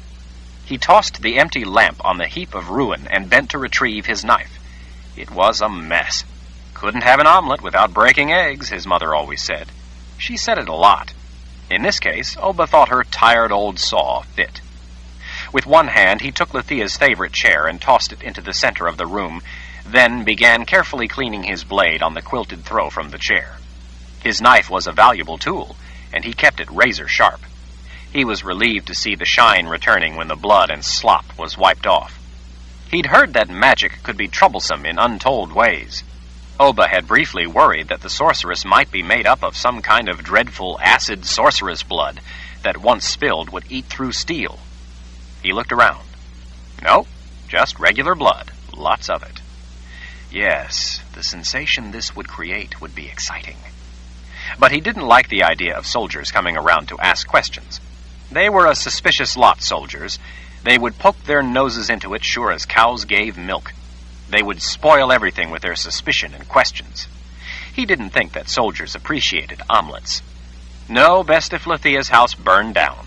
That wouldn't provide nearly the enjoyment that all the conversation and scandal would, but it also wouldn't be so suspicious. People's houses burned down all the time, especially in winter. Logs rolled out of fireplaces, spilling flaming coals. Sparks shot into curtains and set homes ablaze. Candles melted down and fell, catching things on fire. Happened all the time. Not really suspicious, a fire in the dead of winter. With all the lightning and sparks the sorceress sent flying willy-nilly, It was a wonder the place hadn't already burned down. The woman was a menace. Of course, someone might notice the blaze way down at the end of the road, but by then it would be too late. By then the fire would be too hot for anyone to be able to come near the place. Tomorrow, if no one found the place ablaze, there would be nothing but ashes. He let out a sad sigh for the stillborn gossip, for what might have been, if not for the tragic fire that would be blamed for Lithia's end. Oba knew about fires. Over the years, several of his homes had burned down. Their animals had been burned alive. That was back when they had lived in other towns, before they moved to the place where they lived now. Oba liked to watch a place burn, liked to hear the animals scream. He liked it when people came running, all in a panic. They always seemed puny in the face of what he created. People were afraid when there was a fire. The uproar caused by a burning building always swelled him with a sense of power. Sometimes, as they yelled for more help, men would throw buckets of water on the fire or beat at the roaring flames with blankets, but that never stopped a fire Oba had started. He wasn't slipshod. He always did good work. He knew what he was doing. Finally finished cleaning and polishing his knife, he threw the bloody quilted throw on the oil-soaked wood beside the overturned cabinet. What was left of Lithia was nailed to the back of the cabinet that lay face down on the floor. She stared at the ceiling. Oba grinned. Soon there would be no ceiling for her to stare up at. His grin widened, and no eyes to stare with. Oba saw a glint of light on the floor beside the cabinet. He bent and recovered the small object. It was a gold coin. Oba had never seen a gold mark before that night. It must have fallen from the pocket of Lithia's dress along with the others. He slipped the gold coin into his own pocket, where he'd put the rest he had collected from the floor. He'd also found a fat purse under her sleeping pallet. Lithia had made him rich. Who knew that the sorceress had been so wealthy? Some of that money earned by his mother from her spinning and used for his hated cures had at last returned to Oba. Justice finally done. As Oba started for the fireplace, he heard the soft but unmistakable crunch of footsteps in the snow outside. He froze in mid-stride. The footsteps were coming closer. They were approaching the door to Lithia's house. Who would be coming to Lithia's place this late at night? That was just plain inconsiderate. Couldn't they wait until morning for their cures? Couldn't they let the poor woman get her rest? Some people only thought of themselves. Oba snatched up the poker leaning against the fireplace and quickly spilled the burning oak logs out of the hearth and across the oil-soaked floor. The oil, the splintered wood, the bedsheets, and the quilted throw caught fire with a whoosh. Dense white smoke swirled up around Lithia's pyre. Quick as a fox, Oba scurried out the hole that the troublesome sorceress had conveniently blown through the back wall when she had tried to kill him with her magic. She didn't know that he had become invincible. Jennsen was pulled up short when Sebastian caught her by the arm. She turned to see his face in the dim light coming from the only window. That orange glow danced in his eyes. She knew immediately by his serious expression that she should remain silent. Sebastian noiselessly drew his sword as he slipped past her on his way to the door. In that smooth, practiced movement, she saw a professional, a man familiar with such business. He leaned to the side, trying for a look through the window without having to step into the deep snow below it. He turned back and whispered, "Fire!" Jennsen rushed to him. "Hurry! She might be asleep! We have to warn her!" Sebastian considered for only an instant, then burst through the door. Jennsen was right on his heels. She had difficulty making sense of what she saw inside. The place was washed in whirling orange light that cast monstrous shadows up the walls. In that wavering light, everything seemed surreal, out of scale and out of place. When she spotted the debris in the center of the room, it became only too real. She saw a woman's open hand sticking out beyond the top of what looked to be a tall wooden cabinet that had fallen. Jennsen drew a choking gasp of smoke and the smell of lamp oil. Thinking that maybe the cabinet had toppled and hurt the old sorceress, Jennsen rushed to help. As she raced around the foot of the splintered chest, she caught the full view of what was left of Lithia. The shock of it stiffened her. She couldn't move, couldn't blink her wide eyes. She gagged on the sickly stench of butchery and blood. As Jennsen stared, her anguished cry was lost in the leaping roar of flames and crackle of burning wood. Sebastian briefly took in the remains of Lethea, nailed to the back of the cabinet, only one detail of many as his gaze scanned the room. By his calculated movements, she surmised that he had seen such things enough that the human element no longer arrested his attention as it did hers. Jennsen. Jensen's fingers tightened around the hilt of her knife. She could feel the ornately worked ridges of metal pressing against her palm, the worked metal peaks and whorls that made up the letter R. As she gasped her breath past the nausea welling up inside, she pulled the blade free. Surrender. They've been here, she whispered. The Daharan soldiers have been here. What she detected in his eyes was more like surprise or confusion than anything else. He frowned as he glanced around again. Do you really think so?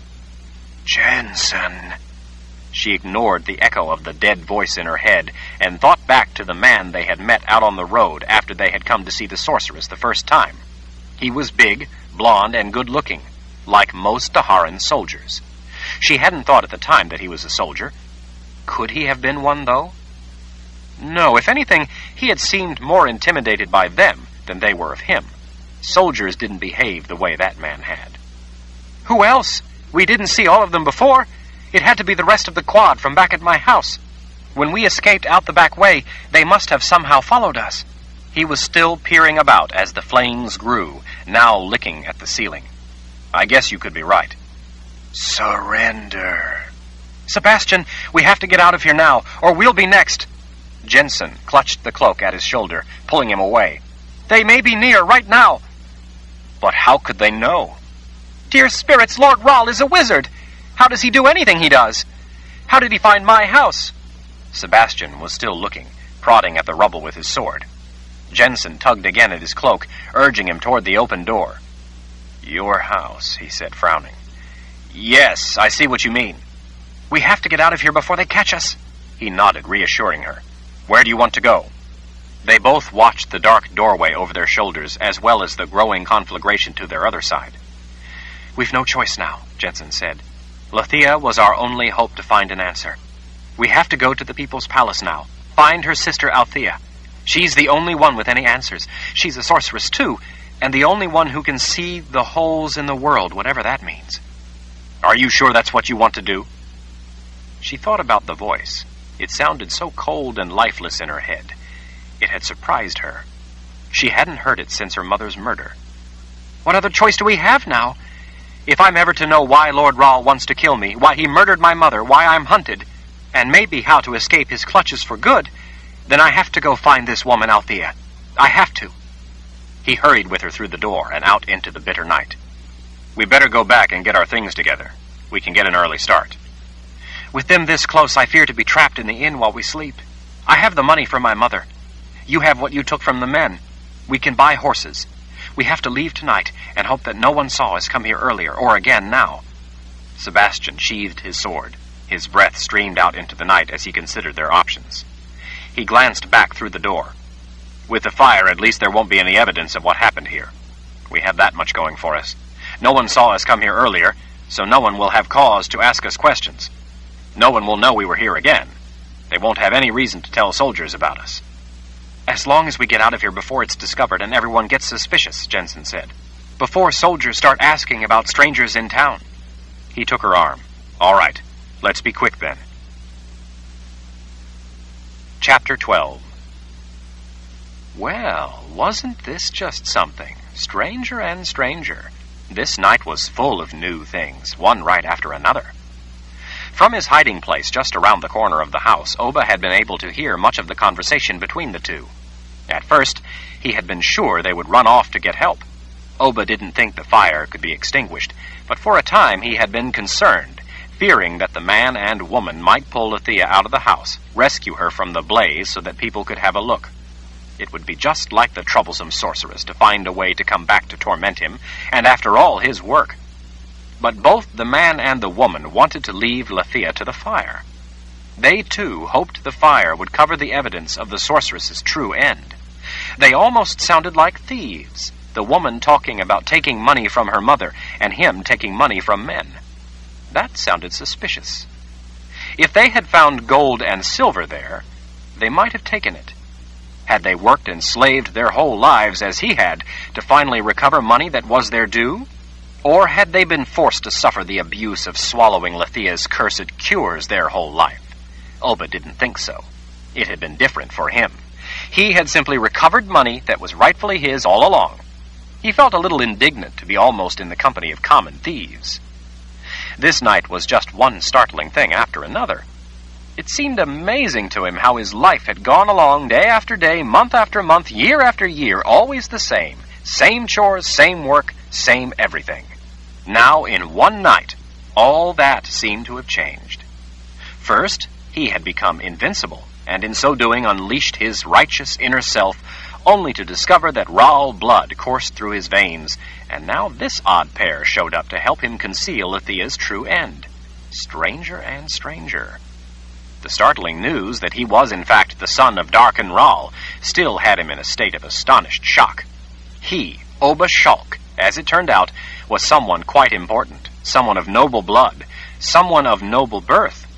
He wondered whether or not he should now properly think of himself as Oba Rahl. He wondered if he was, in fact, a prince. That was an intriguing notion.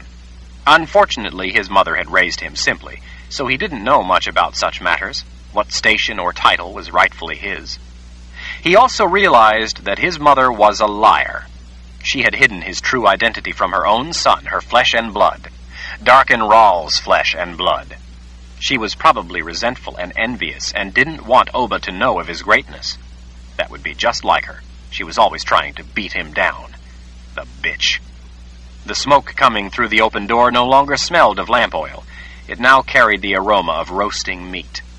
Oba grinned as he peeked through the doorway to see Lithia's hand sticking above the cabinet, blackening in the flames, waving to him from the world of the dead. Sneaking across the snow to hide behind the fat trunk of an oak, Oba watched as the couple hurried down the path through the trees toward the road. When they had passed out of sight, he followed in their tracks, staying hidden. He was a pretty big man to hide behind a tree, but in the darkness it wasn't difficult. He was puzzled and troubled by certain aspects of the encounter. He had been surprised that the couple wouldn't want to call for help and instead ran away. The woman especially was eager to escape, thinking that because of Lithia's death, someone was after them. A quad, she had said. That was part of what troubled him. Oba had vaguely heard of quads before, assassins of some sort, assassins sent by the Lord Rahl himself. Assassins sent after important people, or people who were especially dangerous. Maybe that was it. They were dangerous people and not common thieves after all. Oba had heard her name, Jennsen. But the thing that had really perked up his ears was that Lithia had a sister named Althea, yet another cursed sorceress, and Althea was the only one who could see the holes in the world. That was most troubling of all, because that was the very same thing that Lithia had said to him. At the time, he had thought the old sorceress was already conversing with the spirits in the world of the dead, or maybe with the keeper of the underworld himself, but as it turned out, she was speaking the truth. Somehow this Jennsen woman and Oba were both what Lithia called holes in the world. That sounded important. This Jennsen was somehow like him. They were somehow connected. That fascinated him. He wished he had gotten a better look at her. The first meeting had been in darkness. The second time he saw her, just now, the fire had provided only enough light for a dim and shadowed view. As she had turned away, he only had time for a quick glimpse. From that fleeting look, he'd seen that she was a remarkably beautiful young woman. He paused behind a tree before making his way across the open snow toward the concealment of a more distant tree. These people, like Jennsen, like Oba, who were holes in the world, were important. Quads were sent after important people, people who were especially dangerous to the Lord Rahl. Lithia had said that if he knew of Oba, the Lord Rahl would want to exterminate him. Oba didn't know if he believed Lithia. She would be jealous of anyone more important than herself. Still, he might be in some kind of danger without even knowing it, hunted because he was an important man. That seemed pretty far-fetched. But in view of all the other new things he had learned this night, he didn't think it was entirely out of the question. An important man, a man interested in learning new things, didn't just dismiss such new information without giving it due consideration. Oba was still trying to connect together all the things he had learned. It was all very complicated, that much he did know. He had to take everything into account if he was to put it all together. As he scurried to the next tree, he decided that it might be best if he went to the inn and got a better look at Jennsen and Sebastian, the man with her. His eyes tracked them as they reached the road that headed back into town. Even though the couple kept looking around, it wasn't difficult in such darkness for Oba to follow them without being seen. Once they were back among the buildings, it was even easier. From around the corner of one building, Oba saw the light spill out into the road when they opened the door below a metal mug swinging in the wind. Laughter and music spilled out, too, like a celebration of the sorceress's demise. Too bad everyone didn't know that Oba was the hero who had done away with the bane of all their lives. If people knew what he had managed to accomplish, he would probably have all the free drinks he could want. He watched as Jennsen and Sebastian were swallowed inside. The door thudded shut. The stillness of the winter night returned. Oba never got a chance to go to an inn for a drink. He never had any money. He had money now. He had had a hard night, but he had emerged a new man, a rich man. Wiping his nose on his jacket sleeve, he made for the door. It was time for him to go to a cozy inn and have a drink. If anyone deserved one, it was Oba Rahl. Jennsen suspiciously scanned the faces at the inn, looking for any that might betray murderous design. She still felt sick from the sight of what had been done to Lethea. This night there were monsters about. Men looked her way, but the twinkle in their eyes seemed merry, not murderous. But how would she know before it was too late? She ached to take the stairs 2 at a time. "Easy," Sebastian whispered, apparently believing she was on the verge of panicked flight. Maybe she was. His grip on her arm tightened. "Let's not make people suspicious." They took the stairs 1 at a time, moving at a measured pace, just a couple going to their room. In their room, Jennsen burst into motion, gathering the few items they had removed from their packs, replacing them, securing the straps and buckles. Even Sebastian, checking his weapons beneath his cloak, seemed unnerved by what had happened to Lethea. Jennsen made sure that her knife was free in its scabbard. "You sure you wouldn't like to get some sleep?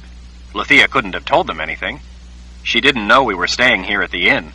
It might be better to start fresh at dawn." She shot him a look as she shouldered her pack.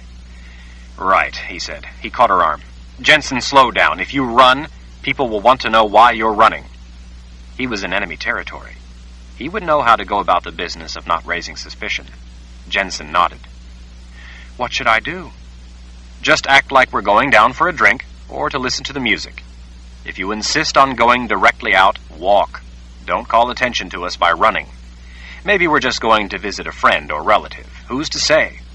But we don't want people to wonder if there's something wrong. People forget normal. They remember when things look wrong." Unabashed, she nodded again. "I guess I'm not very good at this. Close-up running, I mean. I've been running and hiding my whole life, but not like this, when they're so close I can almost feel their breath on my neck." He smiled that warm smile of his, the one that looked so good on him. "You aren't trained in this kind of thing. I wouldn't expect you to know how to act. Even so, I don't think I've ever met another woman who was as good as you are under such pressure. You're doing fine. You really are." Jennsen felt a little better to know that she wasn't acting like a complete fool. He had a way about him that gave her confidence, put her at ease, made her able to do things she didn't think she could. He let her decide on her own what it was she wanted to do, and then he backed up her decision. Not many men would do that for a woman. Down the steps once again, for the last time, she could feel the door on the other side of the room, as if she were drowning, and it was the only air. People so close, brushing against her, still made her uneasy, made her feel the desperate need for that air. She had learned earlier, though, that the men weren't the threat she had thought. She was somewhat humbled by how wrong she had been about them. Where before she had seen thieves and cutthroats, she now saw farmers, craftsmen, laborers joining together for company, companionship, and some harmless recreation.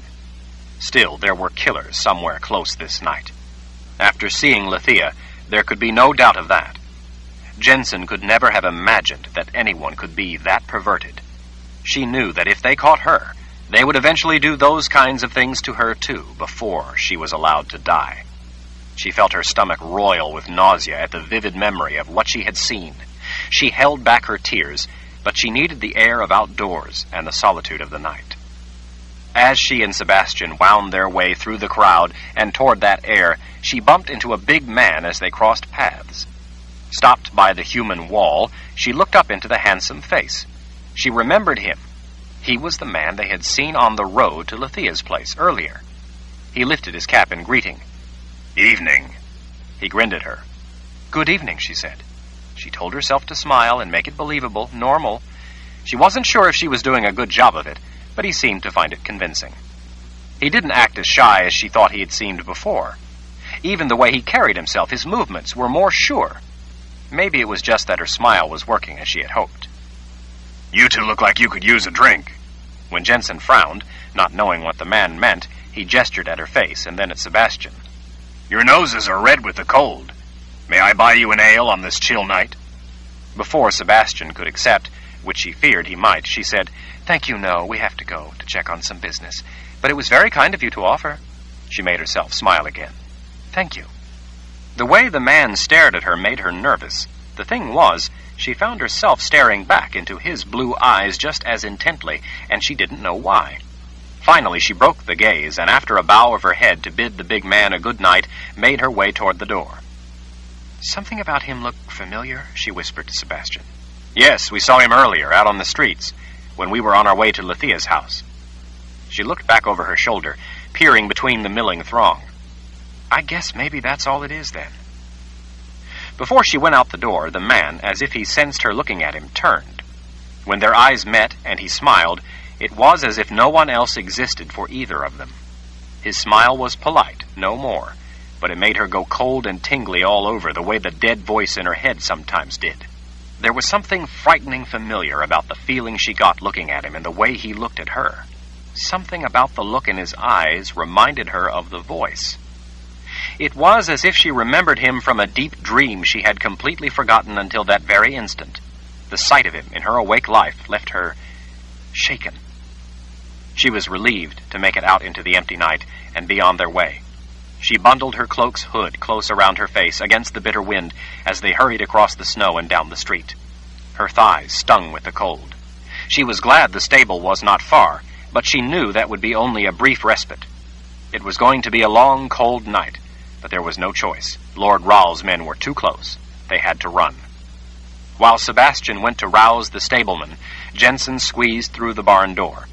A lantern hanging from a beam provided enough light for her to make her way to the pen where Betty was tied up for the night. The shelter from the wind, along with the warm bodies of the horses and the sweet smell of hay and dusty wood, made the stable a cozy haven. Betty bleated plaintively when she saw Jennsen, as if she feared she had been abandoned for all time.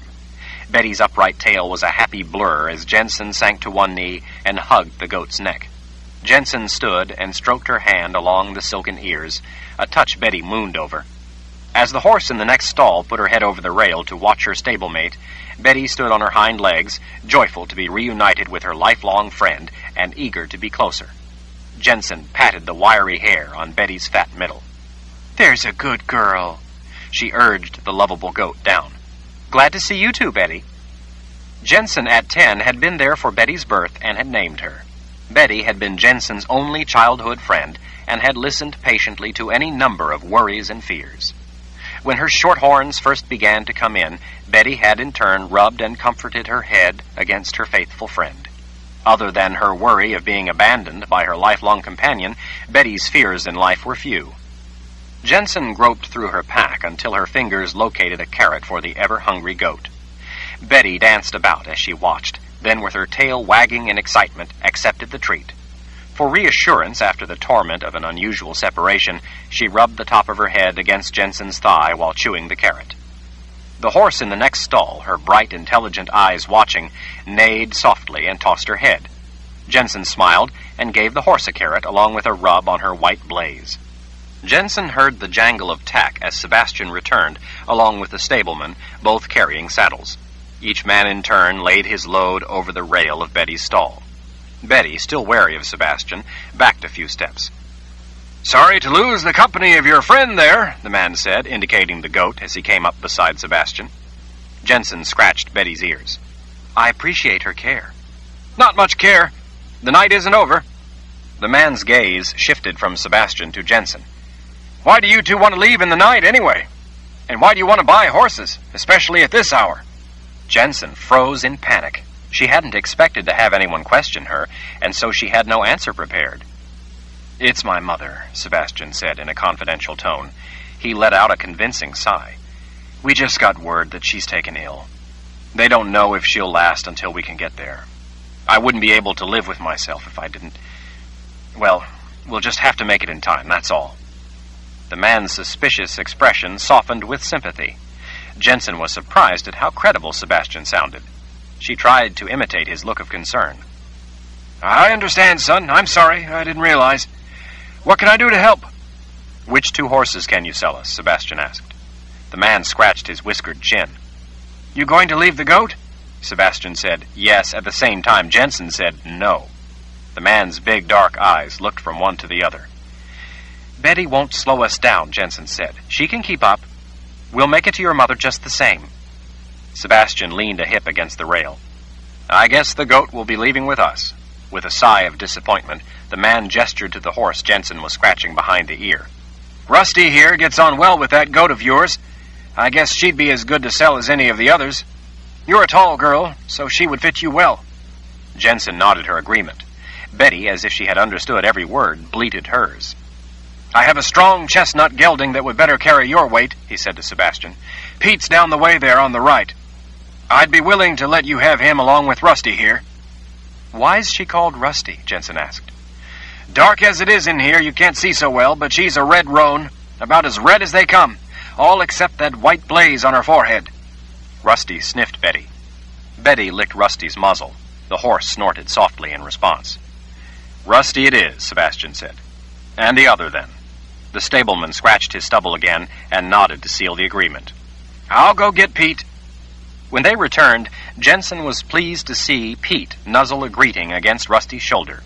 With danger close on their heels, the last thing she wanted to have to worry about was handling bickering horses, but these two were friendly enough. The 2 men hurried at their work. A mother lay dying, after all. Riding with a blanket on her lap promised to be a welcome relief from traveling on foot. A horse would help keep her warm and make the night ahead more tolerable. They had a long rope for Betty, who tended to get distracted by things along the way, edible things especially.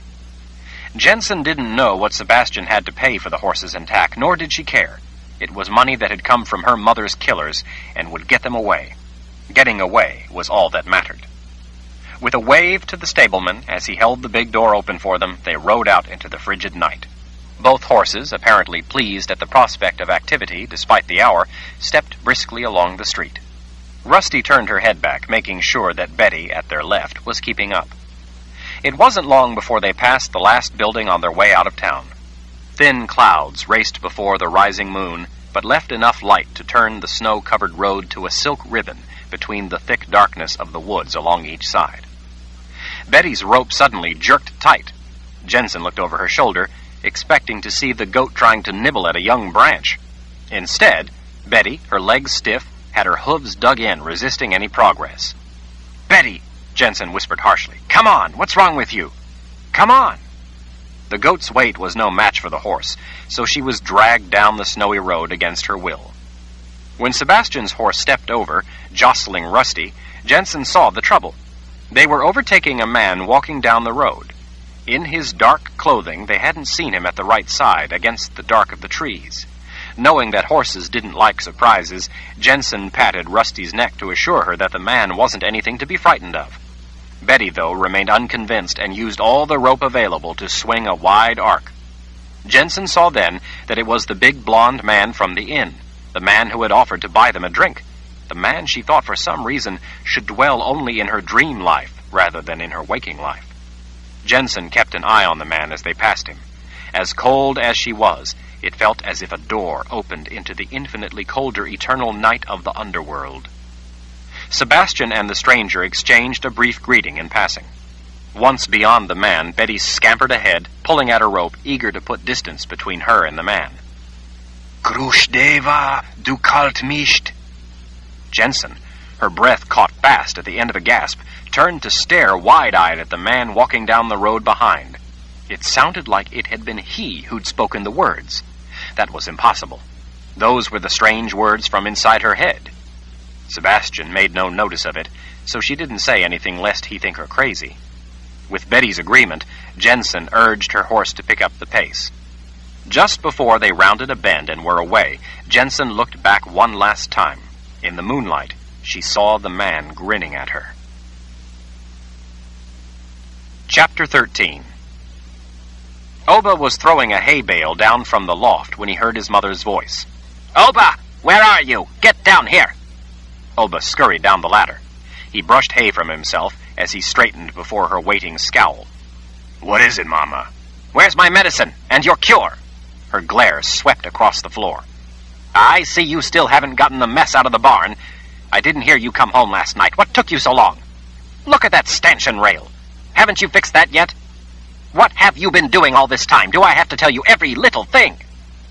Oba wasn't sure which question he was supposed to answer first. She always did that to him, confused him before he could answer her. When he faltered, she would then insult and ridicule him. After all he had learned the night before, and all that had happened, he thought that he might feel more confident when he faced his mother. In the light of day, standing back in the barn with his mother gathered before him like a thunderhead, he felt much the same as he always did before her storming onslaught, ashamed, small, worthless. He had felt big when he came home, important. Now he felt as if he were shrinking. Her words shriveled him. Well, I was... You was dawdling. That's what you were doing, dawdling. Here I am waiting for my medicine, my knees aching me, and my son, Oba the oaf, is kicking a rock down the road, forgetting what I sent him for. I didn't forget. Then where's my medicine? Where is it? Mama, I didn't get it. I knew it. I knew you was spending the money I gave you. I worked my fingers to the bone at spending to earn that, and you go wasting it on women. Whoring! That's what you was doing. Whoring! No, Mama, I didn't waste it on women. Then where's my medicine? Why didn't you get it like I told you to? I couldn't because... You mean you wouldn't, you worthless oaf. You only had to go to Lethea's. Lethea is dead. There. He'd said it. It was out and in the light of day. His mother's mouth hung open, but no words rained out. He had never seen her go silent like that before, seen her so shocked that her jaw just hung. He liked it. Oba fished a coin from his pocket, one he had set aside to return, so she wouldn't think he'd spent her money. Amid the drama of such a rare silence, he handed her the coin. Dead? Lethea? She stared at the coin in her palm. What do you mean, dead? She went ill? Oba shook his head, feeling his confidence build as he thought about what he had done to Lethea, how he'd handled the troublesome sorceress. No, Mama, her house burned down. She was killed in the fire. Her house burned? His mother's brow drew together. How do you know she died? Lethea isn't likely to be caught unawares by a fire. The woman is a sorceress. Oba shrugged. Well, all I know is that when I went to town, I heard a ruckus. People were running toward her house. We all found the place ablaze. A big crowd gathered around, but the fire was so hot that there was no chance of saving the place. That last part was, to a degree, true. He had started to leave town, headed home because he figured that if no one had spotted the fire, maybe they wouldn't until morning. He didn't want to be the one to start yelling fire. In light of history, that might look suspicious, especially to his mother. She was a suspicious woman, one of her many peevish traits. Oba had planned on simply telling his mother the story of what he knew was bound to happen anyway, the blazing ruins, the charred body found. But as he had been walking home after his visit to the inn, not long after that Jennsen woman and the man with her, Sebastian, passed by, leaving town on their journey to find Althea, he heard people yelling that there was a fire down at Lethea's place.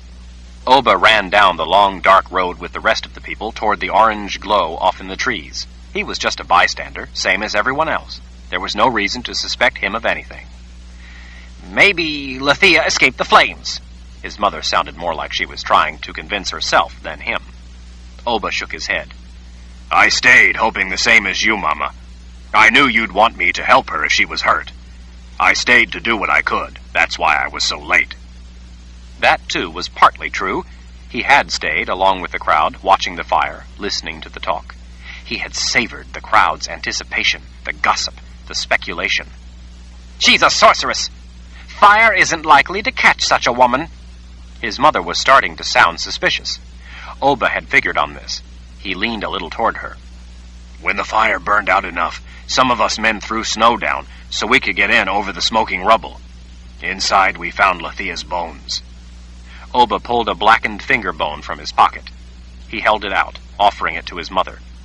She stared down at the grim evidence, but folded her arms without taking it. Pleased with the effect it had, Oba finally returned the treasure to his pocket. "She was in the middle of the room with one hand lifted above her head, like she had tried to make it to the door but was overcome by the smoke. The men said that a fire's smoke was what put folks down, and then the fire got at them.